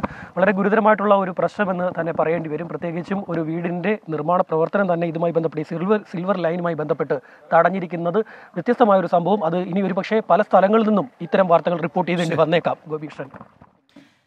കോട്ടയത്ത് ശ്യാമാർ ബാബുവാണ് ഈ ഒരു വാർത്ത റിപ്പോർട്ട് ചെയ്യുന്നത്. സിൽവർ ലൈൻ പദ്ധതിയുമായി ബന്ധപ്പെട്ടതിന്റെ ബഫർ സോണിൽ ഉൾപ്പെടുന്നു എന്ന കാരണത്തിൽ വീടിന് ഉള്ള വായ്പ നിഷേധിക്കുന്നു. അതുപോലെ തന്നെ വീടിന്റെ മുകൾ ഭാഗത്തേക്കുള്ള നിർമ്മാണ പ്രവൃത്തി ഇപ്പോൾ പഞ്ചായത്ത് ഇടപെട്ട് തടയുന്നു. ബഫർ സോണിന്റെ ഭാഗത്താണ് ഇതുള്ളത് എന്നാണ് ഇപ്പോൾ ശ്യാമാർ ബാബു ഇവിടെ നിന്ന് റിപ്പോർട്ട് ചെയ്തത്. തിരുവനന്തപുരം എഞ്ചിനീയറിംഗ് കോളേജ് വിദ്യാർത്ഥി ശ്യാമൾ മണ്ഡൽ വധക്കേസിൽ CBI കോടതി ഇന്ന് വിധി പറയും. കൊലപാതകം നടന്ന 17 വർഷത്തിന് ശേഷമാണ് കേസിൽ വിധി പറയുന്നത്. പണത്തിനു വേണ്ടി വിദ്യാർത്ഥിയായ ആൻഡമാൻ സ്വദേശിയായ ശ്യാമളിനെ കുടുംബ സുഹൃത്ത് തട്ടിക്കൊണ്ടുപോയി കൊലപ്പെടുത്തി എന്നാണ് കേസ്. തിരുവനന്തപുരത്ത് നിന്ന് MG പ്രതീഷാണ് വിശദാംശങ്ങളുമായി തീരുന്നത്. പ്രതീഷ്, ഈ കുറ്റക്കാരനാണെന്ന് കോടതി ഇന്നലെ തന്നെ കണ്ടെത്തിയതാണ്. ഇപ്പോൾ ഉണ്ടാവും ഈ ശിക്ഷാവിധി. എന്തൊക്കെയാണ് വിവരങ്ങൾ പ്രതീഷ്? ഗോപികൃഷ്ണൻ, ഉന്മേഷ്, അല്പസമയത്തിനകം ഈ ശ്യാമൾ മണ്ഡൽ കേസിൽ വിധി ഉണ്ടാകുമെന്നാണ് പ്രതീക്ഷിക്കുന്നത്. 17 വർഷത്തിന് ശേഷമാണ് ഈ കേസിൽ CBI പ്രത്യേക കോടതി വിധി പറയുന്നത്. കഴിഞ്ഞ ദിവസം കേസ് പരിഗണിച്ച കോടതി ഇതിലെ പ്രതി മുഹമ്മദ് അലിക്കെതിരായിട്ടുള്ള കുറ്റം തെളിഞ്ഞുവെന്ന് വ്യക്തമാക്കിയിട്ടുണ്ട്. പ്രധാനമായും പ്രതിക്കെതിരെ ചുമത്തിയിരിക്കുന്നത് ഈ വധശ്രമം, അതുപോലെ തന്നെ ക്രിമിനൽ ഗൂഢാലോചന, മോഷണം, തട്ടിക്കൊണ്ടുപോകൽ എന്നീ വകുപ്പുകൾ ചുമത്തിയാണ് ഈ പ്രതിക്കെതിരെ കേസ് രജിസ്റ്റർ ചെയ്തത്. ഈ 2005 ഒക്ടോബറിലാണ് തിരുവനന്തപുരം എഞ്ചിനീയറിംഗ് കോളേജിലെ അവസാന വർഷ വിദ്യാർത്ഥിയായിരുന്ന ശ്യാമൾ മണ്ഡലിന്റെ മൃതദേഹം കോവളം വെള്ളാറിൽ ചാക്കിൽ കെട്ടിയ നിലയിൽ കണ്ടെത്തുന്നത്. ഈ അജ്ഞാത മൃതദേഹം എന്ന നിലയിൽ കണ്ടെത്തിയതിനു ശേഷം തുടർന്ന് നടത്തിയ അന്വേഷണത്തിലാണ് എഞ്ചിനീയറിംഗ് കോളേജിലെ അവസാന വർഷ വിദ്യാർത്ഥിയുടെ മൃതദേഹമാണിതെന്ന് തിരിച്ചറിഞ്ഞത്. തുടർന്ന് നടത്തിയ പരിശോധനയിൽ കുടുംബ സുഹൃത്തിലേക്കാണ് അന്വേഷണം നീണ്ടത്. ആദ്യഘട്ടത്തിൽ ഫോർട്ട് പോലീസിനായിരുന്നു അന്വേഷണം. ഈ ശ്യാമൾ മണ്ഡലിന്റെ കുടുംബ സുഹൃത്ത് ഈ മുഹമ്മദ് അലിയും കൂട്ടുപ്രതി ദുർഹാ ബഹദൂറും ചേർന്ന് പണത്തിനു വേണ്ടി ശ്യാമൾ മണ്ഡലിനെ കൊലപ്പെടുത്തിയെന്നാണ് കേസ്. ഈ കേസ് ഫോർട്ട് പോലീസ് അന്വേഷിച്ചിരുന്ന കേസിൽ 2008 ശ്യാമൾ മണ്ഡലിന്റെ പിതാവ് ബസുദേവ് മണ്ഡൽ ഹൈക്കോടതിയെ സമീപിക്കുകയും ഹർജി നൽകുകയും ചെയ്തു. തുടർന്നാണ് 2008 കേസ് CBI ഏറ്റെടുക്കുന്നത്. ഈ സംഭവത്തിന് ശേഷം ഒളിവിൽ പോയ പ്രതിയെ ആൻഡമാനിൽ നിന്നാണ് പോലീസ് പിടികൂടുന്നത്. അതേസമയം ഇതിലെ ഒന്നാം പ്രതി ഈ ശ്യാമൾ മണ്ഡലിന്റെ കുടുംബ സുഹൃത്ത് മുഹമ്മദ് അലിയുടെ കൂട്ടുപ്രതിയായ ദുർഹാ ബഹദൂറിനെ ഇനിയും കണ്ടെത്താനായിട്ടില്ല. ഈ കേസിൽ ഇയാൾക്കെതിരെ CBI ലുക്കൌട്ട് നോട്ടീസ് അടക്കം പുറപ്പെടുവിച്ചിരുന്നു. എന്നാൽ ഇനിയും ആ പ്രതിയെ കണ്ടെത്താനായിട്ടില്ല. ഈ രണ്ടാം പ്രതിക്കെതിരെയാണ് ഇത്തരത്തിൽ വകുപ്പുകൾ ചുമത്തി കേസെടുക്കുകയും ഇന്ന് ശിക്ഷാവിധി അല്പസമയത്തിനകം ഉണ്ടാകും. MG പ്രതീഷാണ് ഇപ്പോൾ തിരുവനന്തപുരത്ത് നിന്നുള്ള വിവരങ്ങൾ നൽകിയത്. കരിപ്പൂർ വിമാനത്താവളത്തിൽ വൻ സ്വർണ്ണവേട്ട. 2 യാത്രക്കാരിൽ നിന്നായി 1 കോടി രൂപയുടെ സ്വർണം പിടികൂടി. 2 കരിയർമാരടക്കം 6 പേരും 2 കാറുകളും പിടിച്ചെടുത്തിട്ടുണ്ട്. മുബഷീർ P. അക്ബറാണ് വിവരങ്ങളുമായി ഇപ്പോൾ മലപ്പുറത്ത് നിന്ന് ചേരുന്നത്. മുബഷീർ, എന്തൊക്കെയാണ് വിശദാംശങ്ങൾ? 2 യാത്രക്കാരിൽ നിന്നായി 1.25 കിലോ സ്വർണമാണ് കരിപ്പൂർ പോലീസ് രാവിലെയോടെ പിടികൂടിയിരിക്കുന്നത്. ഷാർജയിൽ നിന്നെത്തിയ മണ്ണാർക്കാട് സ്വദേശി വിഷ്ണുദാസ്, അതുപോലെ തന്നെ ബഹ്റൈനിൽ നിന്നെത്തിയ വടകര സ്വദേശി ഷിജി എന്നിവരിൽ നിന്നാണ് സ്വർണം പിടികൂടിയത്. ശരീരത്തിന്റെ രഹസ്യഭാഗത്ത് സ്വർണം ഒളിപ്പിച്ചായിരുന്നു ഇവർ കടത്താൻ ശ്രമിച്ചത്. ഏതായാലും കസ്റ്റംസിന്റെ എല്ലാ പരിശോധനയും കഴിഞ്ഞ് വിമാനത്താവളത്തിന് പുറത്തിറങ്ങിയ യാത്രക്കാരിൽ നിന്നാണ് പോലീസ് ഒരു കോടി രൂപ വരുന്ന 1.5 കിലോഗ്രാം സ്വർണം പിടികൂടിയിരിക്കുന്നത്. ഇവരെ സ്വീകരിക്കാൻ എത്തിയ 4 പേരും പോലീസിന്റെ പിടിയിലായിട്ടുണ്ട്. ഷബീൽ അതുപോലെ തന്നെ ലത്തീഫ് സലീം എന്നിവരാണ് യാത്രക്കാരെ കൂടാതെ പിടിയിലായവർ. സംഭവവുമായി ബന്ധപ്പെട്ട് 2 വാഹനങ്ങളും പോലീസ് കസ്റ്റഡിയിലെടുത്തത്. നിലവിൽ കേസ് ഊർജിതമായി അന്വേഷിക്കുമെന്ന് പോലീസ് അറിയിച്ചു. മുബഷീർ പി അക്ബറാണ് മലപ്പുറത്തുനിന്നുള്ള വിവരങ്ങൾ നൽകിയത്. നടിയെ ആക്രമിച്ച കേസിൽ ദിലീപിന്റെ ജാമ്യം റദ്ദാക്കണമെന്ന പ്രോസിക്യൂഷൻ ആവശ്യം വിചാരണ കോടതി ഈ മാസം 18-ന് പരിഗണിക്കും. മാധ്യമങ്ങൾക്ക് വിവരങ്ങൾ ചോർത്തി നൽകിയെന്ന പരാതിയിൽ പ്രോസിക്യൂഷൻ വിശദമായ റിപ്പോർട്ട് സമർപ്പിക്കും. തങ്ങളുടെ കയ്യിൽ നിന്ന് ചോർന്നിട്ടില്ല എന്ന നിലപാടിൽ ഉറച്ചു നിൽക്കുകയാണ് അന്വേഷണ സംഘം. അതേസമയം ഡിജിറ്റൽ ഗാഡ്ജറ്റുകൾ ഹാജരാക്കണമെന്ന ക്രൈംബ്രാഞ്ച് നോട്ടീസ് ലഭിച്ചിട്ടില്ല എന്ന് ദിലീപിന്റെ അഭിഭാഷകർ അറിയിച്ചു. ബാർ കൗൺസിലിന്റെ നോട്ടീസ് മാത്രമാണ് ലഭിച്ചിട്ടുള്ളതെന്നും 2 ആഴ്ചയ്ക്കകം മറുപടി നൽകും എന്നുമാണ് അഭിഭാഷകർ വ്യക്തമാക്കുന്നത്. എസ് ശ്രീകാന്താണ് ഇപ്പോൾ വിവരങ്ങളുമായി കൊച്ചിയിൽ നിന്ന് ചേരുന്നത്. ശ്രീകാന്ത്, വിശദാംശങ്ങൾ എന്തൊക്കെയാണ്? നടിയെ ആക്രമിച്ച കേസുമായി ബന്ധപ്പെട്ട 18-ാം തീയതി ദിലീപിന്റെ ജാമ്യം റദ്ദാക്കണമെന്ന ആവശ്യം പരിഗണിക്കും എന്നുള്ളതാണ് ഇപ്പോൾ അവിടെ നിന്നും ലഭിക്കുന്ന വിചാരണ കോടതിയിൽ നിന്നും ലഭ്യമാകുന്ന വിവരം. എന്തായാലും 18-ാം തീയതിയിലേക്ക് ഈ കേസ് മാറ്റിവെച്ചിട്ടുണ്ട്. പ്രതിഭാഗം 18-ാം തീയതി വിശദമായ സത്യവാങ്മൂലം സമർപ്പിക്കാൻ സമയം ആവശ്യപ്പെടുകയായിരുന്നു. ഇതേ തുടർന്നാണ് 18-ാം തീയതിയിലേക്ക് മാറ്റിവെച്ചത്. ഹർജിയിൽ കോടതി വിശദമായ വാദം കേൾക്കും എന്നുള്ളതും വ്യക്തമാക്കിയിട്ടുണ്ട്. അതേസമയം ഈ കോടതി രേഖകൾ മാധ്യമങ്ങൾക്ക് ചോർത്തി നൽകി എന്ന ആക്ഷേപത്തിൽ ADGP Sreejith, crime branch ADGP Sreejith 18-ാം തീയതി റിപ്പോർട്ട് നൽകും. അത് വിശദമായ റിപ്പോർട്ട് തന്നെ നൽകും എന്നുള്ളതാണ് പ്രോസിക്യൂഷൻ പറയുന്നത്. കഴിഞ്ഞ ദിവസം ബൈജു പൗലോസ് അന്വേഷണ ഉദ്യോഗസ്ഥൻ ഇത് സംബന്ധിച്ച് വിശദീകരണം നൽകിയിരുന്നെങ്കിലും കോടതി അത് മുഖവിലക്കെടുത്തിരുന്നില്ല. ക്രൈംബ്രാഞ്ച് ADGP തന്നെ ഇതിൽ വിശദീകരണം നൽകണം എന്നുള്ളതാണ് കോടതിയുടെ ആവശ്യം. അതിനാൽ തന്നെയാണ് നിലവിലിപ്പോൾ പ്രോസിക്യൂഷൻ ഇക്കാര്യം വ്യക്തമാക്കിയിരിക്കുന്നതും. പക്ഷെ അവർ പറയുന്നത് തങ്ങളുടെ മുൻ നിലപാടിൽ ഉറച്ചു നിൽക്കും എന്നുള്ളതാണ്. തങ്ങളുടെ കയ്യിൽ നിന്നും ഇത്തരമൊരു ചോർച്ചയുണ്ടായിട്ടില്ല എന്നുള്ളതാണ് അവർ ചൂണ്ടിക്കാണിക്കുന്നത്. അതേസമയം മറ്റൊരു കാര്യം ഇതിൽ കടന്നു വരുന്നത് ഈ കേസുമായി ബന്ധപ്പെട്ട തെളിവ് നശിപ്പിക്കലിൽ ഈ അഭിഭാഷകർക്ക് നേരത്തെ, ദിലീപിന്റെ അഭിഭാഷകർക്ക് നേരത്തെ ക്രൈംബ്രാഞ്ച് നോട്ടീസ് നൽകിയിരുന്നു. അത്തരം വാർത്തകൾ പുറത്തു വന്നിരുന്നു. പക്ഷേ അത്തരമൊരു നോട്ടീസ് തങ്ങൾക്ക് ലഭിച്ചിട്ടില്ല എന്നുള്ളതാണ് അവർ പറയുന്നത്. അത് ക്രൈംബ്രാഞ്ച് വാർത്തയുണ്ടാക്കിയത് മാത്രമാണെന്നാണ് അവരുടെ പക്ഷം. മറ്റൊന്ന്, ബാർ കൗൺസിൽ തങ്ങൾക്ക് അയച്ച നോട്ടീസ് ലഭിച്ചിട്ടുണ്ട്. അതിജീവിതയുടെ പരാതിയിലാണ് അത്തരമൊരു നോട്ടീസ് വന്നിട്ടുള്ളത്. പക്ഷേ അത് 2 ആഴ്ചത്തെ സമയം ഇനിയും ബാക്കിയുണ്ട്. ആ സമയത്തിനുള്ളിൽ അതിന് മറുപടി നൽകുമെന്നും ദിലീപിന്റെ അഭിഭാഷകർ വ്യക്തമാക്കുന്നു. ശരി, ശ്രീകാന്താണ് വിവരങ്ങൾ നൽകിയത് കൊച്ചിയിൽ നിന്ന്. സെക്രട്ടേറിയറ്റിലെ വിവിധ വകുപ്പുകളിലെ തസ്തികകൾ വെട്ടിക്കുറയ്ക്കാൻ നീക്കം. ആദ്യഘട്ടത്തിൽ ധനവകുപ്പിലെയും നിയമവകുപ്പിലെയും അധിക തസ്തികകൾ കണ്ടെത്താൻ സർക്കാർ സമിതിയെ നിയമിച്ചു. 3 മാസത്തിനകം സമിതി റിപ്പോർട്ട് സമർപ്പിക്കണം. റിപ്പോർട്ടിന്റെ അടിസ്ഥാനത്തിൽ തസ്തികകൾ വെട്ടിക്കുറയ്ക്കാനാണ് തീരുമാനം. സെക്രട്ടേറിയറ്റിലെ വിവിധ വകുപ്പുകളുടെ ജോലിഭാരം ശാസ്ത്രീയമായി ക്രമീകരിക്കാനാണ് തീരുമാനം. ഉദ്യോഗസ്ഥ ഭരണപരിഷ്കാര വകുപ്പ് അഡീഷണൽ ചീഫ് സെക്രട്ടറിയുടെ മേൽനോട്ടത്തിലാണ് പഠനം നടത്തുന്നത്. അധിക തസ്തികകൾ കണ്ടെത്തുകയാണ് പ്രധാന ചുമതല. ഭരണപരിഷ്കാര വകുപ്പിലെ 9 സംഘങ്ങളെ ഇതിനായി നിയോഗിച്ചു. 3 മാസത്തിനകം പഠനം നടത്തി സമിതി റിപ്പോർട്ട് സമർപ്പിക്കണം. സമയബന്ധിതമായി പഠനം പൂർത്തിയാക്കാൻ ഉദ്യോഗസ്ഥ ഭരണപരിഷ്കാര വകുപ്പിലെ ഏത് ഉദ്യോഗസ്ഥനെയും ചുമതലപ്പെടുത്താമെന്നും ഉത്തരവിൽ വ്യക്തമാക്കുന്നു. പ്രവൃത്തി പഠന മേഖലയിൽ വിദഗ്ധ പരിശീലനമുള്ള മറ്റ് വകുപ്പുകളിലെ ജീവനക്കാരുടെ സേവനവും ആവശ്യമെങ്കിൽ ഉപയോഗിക്കാം. ഓരോ വകുപ്പുകളിലും പ്രത്യേകം പഠനം നടത്താനാണ് തീരുമാനിച്ചിട്ടുള്ളത്. നിലവിൽ 4824 ജീവനക്കാരാണ് സെക്രട്ടേറിയറ്റിലെ വിവിധ വകുപ്പുകളിലുള്ളത്. സെക്രട്ടേറിയറ്റിന് പുറത്തുള്ള വകുപ്പുകളിലും അധിക തസ്തിക കണ്ടെത്താൻ പഠനം നടത്താൻ നീക്കമുണ്ട്. ആധുനികവൽക്കരണം നടപ്പാക്കിയതിലൂടെ ജീവനക്കാരുടെ ജോലിഭാരം കുറഞ്ഞുവെന്നും തസ്തികകൾ അധികമാണെന്നും മുമ്പ് ചീഫ് സെക്രട്ടറി നടത്തിയ പരിശോധനയിൽ കണ്ടെത്തിയിരുന്നു. VA ഗിരീഷ്, 24, തിരുവനന്തപുരം. ഇപ്പോൾ കേന്ദ്രമന്ത്രി വി മുരളീധരൻ മാധ്യമങ്ങളെ കാണുന്നു. തത്സമയ സംപ്രേഷണം. സാധാരണക്കാരൻ ലവ് ജിഹാദ് എന്നുള്ള പേരിട്ട് വിളിക്കുന്നത്.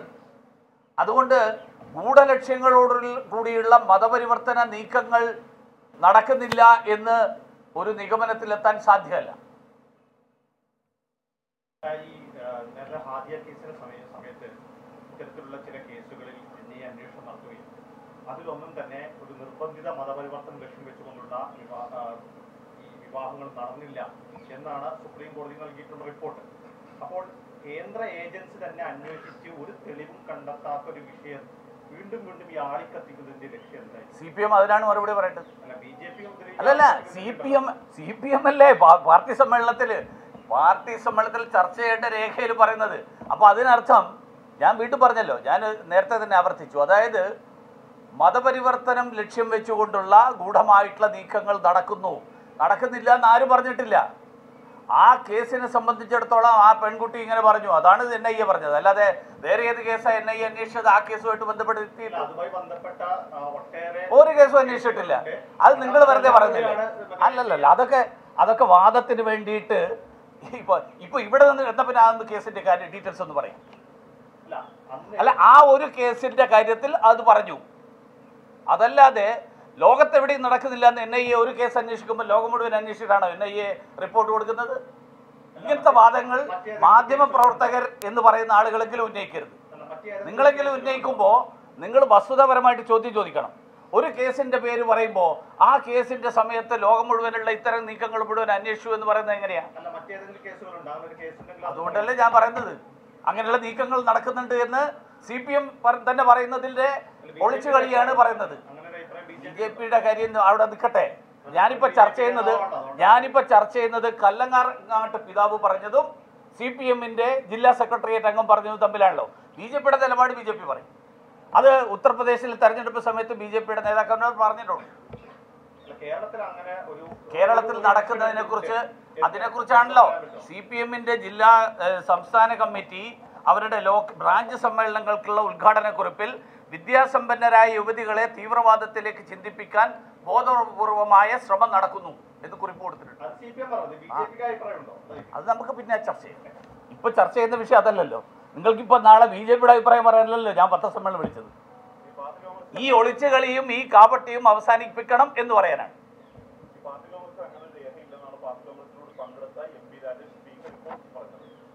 അപ്പൊ ഈ പറഞ്ഞ രേഖയെ നിങ്ങളെല്ലാവരും റിപ്പോർട്ട് ചെയ്ത് ഈ ചോദ്യം എന്താ തിരിച്ചു ചോദിക്കാതിരുന്ന MP രാജേഷിനെ കാണുമ്പോൾ നിങ്ങൾക്ക് വിട്ടുറക്കുമോ? അല്ല, MP രാജേഷ് പറയുമ്പോൾ തിരിച്ചു ചോദിക്കാൻ നിങ്ങൾക്കൊന്നുമില്ല. അതാണ് കേരളത്തിലെ മാധ്യമ പ്രവർത്തകരുടെയും പല ആൾക്കാരുടെയും പ്രശ്നം. കാരണം പിണറായി വിജയനോട് തിരിച്ച് ചോദ്യം ചോദിച്ചു കഴിഞ്ഞാൽ അയാളെ സൈബർ ആക്രമണം നടത്തുമ്പോൾ നിങ്ങൾക്ക് മിണ്ടാൻ ധൈര്യമില്ല. അതവിടെ നിൽക്കട്ടെ. മാധ്യമപ്രവർത്തകരുടെ കാപട്യല്ല ഞാനിപ്പോൾ ചർച്ച ചെയ്യുന്നത്, CPMന്റെ കാപട്യാണ് ചർച്ച ചെയ്യുന്നത്. ഈ ഒളിച്ചു കളി അവസാനിപ്പിക്കണം എന്നാണ് എനിക്ക് പറയുന്നത്. അതൊക്കെ നമുക്ക് പിന്നെ ചർച്ച ചെയ്യാം സൗകര്യമായി. ഇപ്പോൾ വിഷയം മാറ്റണ്ട. അല്ല, എന്താ എടുക്കാത്തതെന്ന്. അതുപോലെ കല്ലറങ്ങാട്ട് പിതാവിനെതിരായിട്ട് എന്താ നാക്കുപിഴയായിട്ട് കണക്കാക്കാതിരുന്നത്? കല്ലറങ്ങാട്ട് പിതാവിനെതിരെ കേസെടുക്കുമ്പോൾ അതേ കുറ്റമല്ലേ ജോർജ് എം തോമസ് ചെയ്തത്? ഞാൻ ഇന്നലെ ഏതോ ഒരു ചാനലിൽ ജോർജ് എം തോമസിന്റെ ഇന്റർവ്യൂ വളരെ വ്യക്തമായിട്ട് കണ്ടു.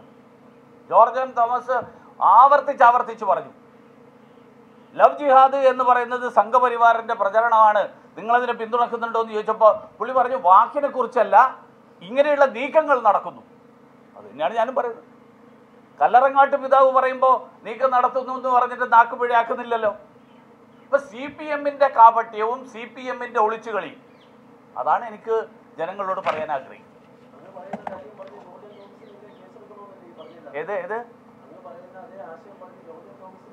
അത് നിങ്ങൾക്ക് വ്യാഖ്യാനിക്കണം. നിങ്ങൾക്ക് എങ്ങനെ വ്യാഖ്യാനിക്കണം എന്ന് നിങ്ങൾക്ക് സ്വാതന്ത്ര്യമുണ്ട്. ഞാൻ പറയുന്നത് എൻ്റെ വാക്കുകളെ നിങ്ങൾക്ക് എങ്ങനെ വേണമെങ്കിലും വ്യാഖ്യാനിക്കാം. ഞാൻ പറഞ്ഞത് ഈ കാര്യത്തിൽ CPMന്റെ കാപട്യം ജോർജ് എം തോമസ് പറയുമ്പോൾ നാക്കുപിഴ, അതേ കാര്യം കല്ലറങ്ങാട്ട് പിതാവ് പറയുമ്പോൾ അത് കേസെടുക്കേണ്ട. കോഴഞ്ചേരി വിവാഹ വിവാദത്തിൽ കേന്ദ്രമന്ത്രി V മുരളീധരൻ പ്രതികരിക്കുകയാണ്. CPMന്റെ കാപട്യമാണ് ഇപ്പോൾ പുറത്തു വന്നിരിക്കുന്നത് എന്നതാണ് അദ്ദേഹത്തിന്റെ പ്രതികരണം. CPMനെ വിമർശിച്ചുകൊണ്ട് കേന്ദ്രമന്ത്രി V മുരളീധരൻ മാധ്യമങ്ങളെ കണ്ടു. അതിന്റെ വിവരങ്ങളാണ്, തത്സമയ ദൃശ്യങ്ങളാണ് നമ്മൾ കണ്ടത്. അടുത്ത വാർത്തയിലേക്ക്. Kuttanad C block പാടശേഖരത്തിൽ മടവീഴ്ച. 600 ഏക്കർ വിസ്തൃതിയുള്ള പാടശേഖരത്തിലാണ് വേലിയേറ്റത്തെ തുടർന്നിപ്പോൾ വെള്ളം കയറിയിരിക്കുന്നത്. നാളെ കൊയ്ത്ത് നടക്കാനിരിക്കെയാണ് വെള്ളം കയറിയിരിക്കുന്നത്. വിഷ്ണു സുരേഷ് ആലപ്പുഴയിൽ നിന്ന് വിവരങ്ങൾ നൽകാൻ ഉണ്ട് നമുക്കൊപ്പം. വിഷ്ണു, എന്താണ് വിവരങ്ങൾ?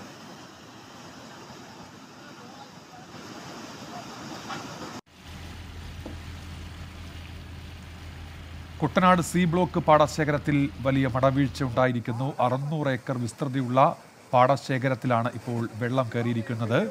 നാളെ കൊയ്ത്ത് നടക്കേണ്ടതാണ്, അതിനിടെയാണ് ഇപ്പോൾ ഇവിടെ വെള്ളം കയറിയിരിക്കുന്നത്. വിഷ്ണു സുരേഷാണ് വിവരങ്ങളുമായി ചേരുന്നത്. വിഷ്ണു, വിവരങ്ങൾ എന്തൊക്കെയാണ്?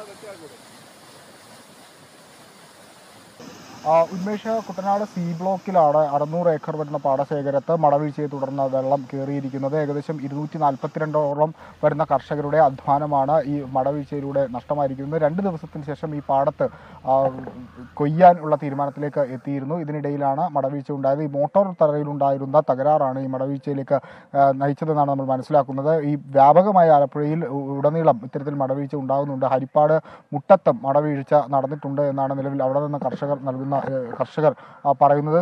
ഈ വേനൽ മഴയ്ക്ക് പുറമെ മടവീഴ്ച വ്യാപകമായി ആലപ്പുഴയിൽ ഉണ്ടാകുന്നു. വലിയ രീതിയിലുള്ള ഒരു കൃഷി നാശനഷ്ടം ആലപ്പുഴ ജില്ലയിൽ 600 ഏക്കർ ഭൂമിയിലാണ് നാളെ കൊയ്ത്ത് നടക്കാനിരിക്കുമ്പോൾ മടവീഴ്ച ഉണ്ടായിരിക്കുന്നത്, വെള്ളം കയറിയിരിക്കുന്നത് പാടശേഖരത്തിൽ. അത് കൃഷിക്കാരെ സംബന്ധിച്ച് ഏറെയധികം ആശങ്കയുണ്ടാക്കുന്ന ഒരു സംഭവമാണ്. വിഷ്ണു സുരേഷ് ആലപ്പുഴയിൽ നിന്ന് അതിന്റെ വിശദാംശങ്ങൾ നൽകുകയായിരുന്നു. സംസ്ഥാനത്ത് ഇന്ന് ഉച്ചയ്ക്ക് ശേഷം കനത്ത മഴയ്ക്ക് സാധ്യതയുണ്ട്. തിരുവനന്തപുരം മുതൽ ഇടുക്കി വരെയുള്ള 7 ജില്ലകളിലാണ് ഇന്ന് യെല്ലോ അലേർട്ട് പ്രഖ്യാപിച്ചിരിക്കുന്നത്.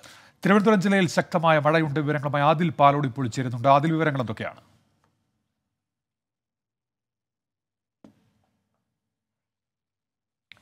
അതിൽ തിരുവനന്തപുരത്ത് ഇപ്പോൾ ഏതൊക്കെ പ്രദേശങ്ങളിലാണ് ശക്തമായ മഴ പെയ്യുന്നത്? ഇന്ന് ഇതെപ്പോഴാണ് മഴ തുടങ്ങിയത്? മറ്റു വിവരങ്ങൾ എന്തൊക്കെ? ഗോപികൃഷ്ണൻ, രാവിലെ തെളിഞ്ഞ കാലാവസ്ഥയായിരുന്നു തിരുവനന്തപുരത്ത്. എന്നാൽ അരമണിക്കൂറോളമായി തിരുവനന്തപുരത്ത് കനത്ത മഴ നഗരപ്രദേശങ്ങളിലും ഒപ്പം തീരമേഖല, മലയോര മേഖലയിൽ അടക്കം കനത്ത മഴ പെയ്യുന്നു എന്നാണ് വിവരം. സംസ്ഥാനത്ത് ഇന്നും മഴ തുടരുമെന്നൊരു മുന്നറിയിപ്പ് നേരത്തെ തന്നെ ലഭിച്ചിരുന്നു. എന്നാൽ തിരുവനന്തപുരത്താണ് ഈ അടുത്ത മണിക്കൂറുകളിലും ശക്തമായ മഴ തുടരുമെന്ന പുതിയ മുന്നറിയിപ്പ് വന്നിരിക്കുന്നത്.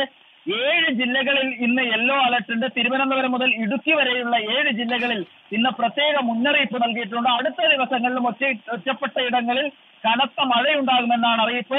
മഴയ്ക്കൊപ്പം ഇടിമിന്നലിനും 40 കിലോമീറ്റർ വരെ വേഗതയിൽ കാറ്റിനും സാധ്യതയുണ്ട്. വെള്ളിയാഴ്ച വരെ ശക്തമായ മഴ തുടരും എന്ന് തന്നെയാണ് ഇപ്പോൾ കാലാവസ്ഥാ നിരീക്ഷണ കേന്ദ്രം അറിയിക്കുന്നത്. ബംഗാൾ ഉൾക്കടലിൽ ചക്രവാത ചുഴി നിലനിൽക്കുന്നുണ്ട്. ശരി, സംസ്ഥാനത്ത് ഇന്നും മഴ മുന്നറിയിപ്പുണ്ട്. ഉച്ചയ്ക്ക് ശേഷം കനത്ത മഴയ്ക്ക് സാധ്യത എന്നാണ് കാലാവസ്ഥാ നിരീക്ഷണ കേന്ദ്രത്തിന്റെ മുന്നറിയിപ്പ്. ഈ മണിക്കൂറിലെ ഏറ്റവും പ്രധാനപ്പെട്ട വാർത്തകളാണ് ബ്രേക്കിംഗ് അവേഴ്സ് പ്രേക്ഷകരിലേക്ക് എത്തിച്ചത്. ഇനി ബ്രേക്കിംഗ് അവേഴ്സ് ഇവിടെ പൂർത്തിയാകേണ്ട സമയമാണ്.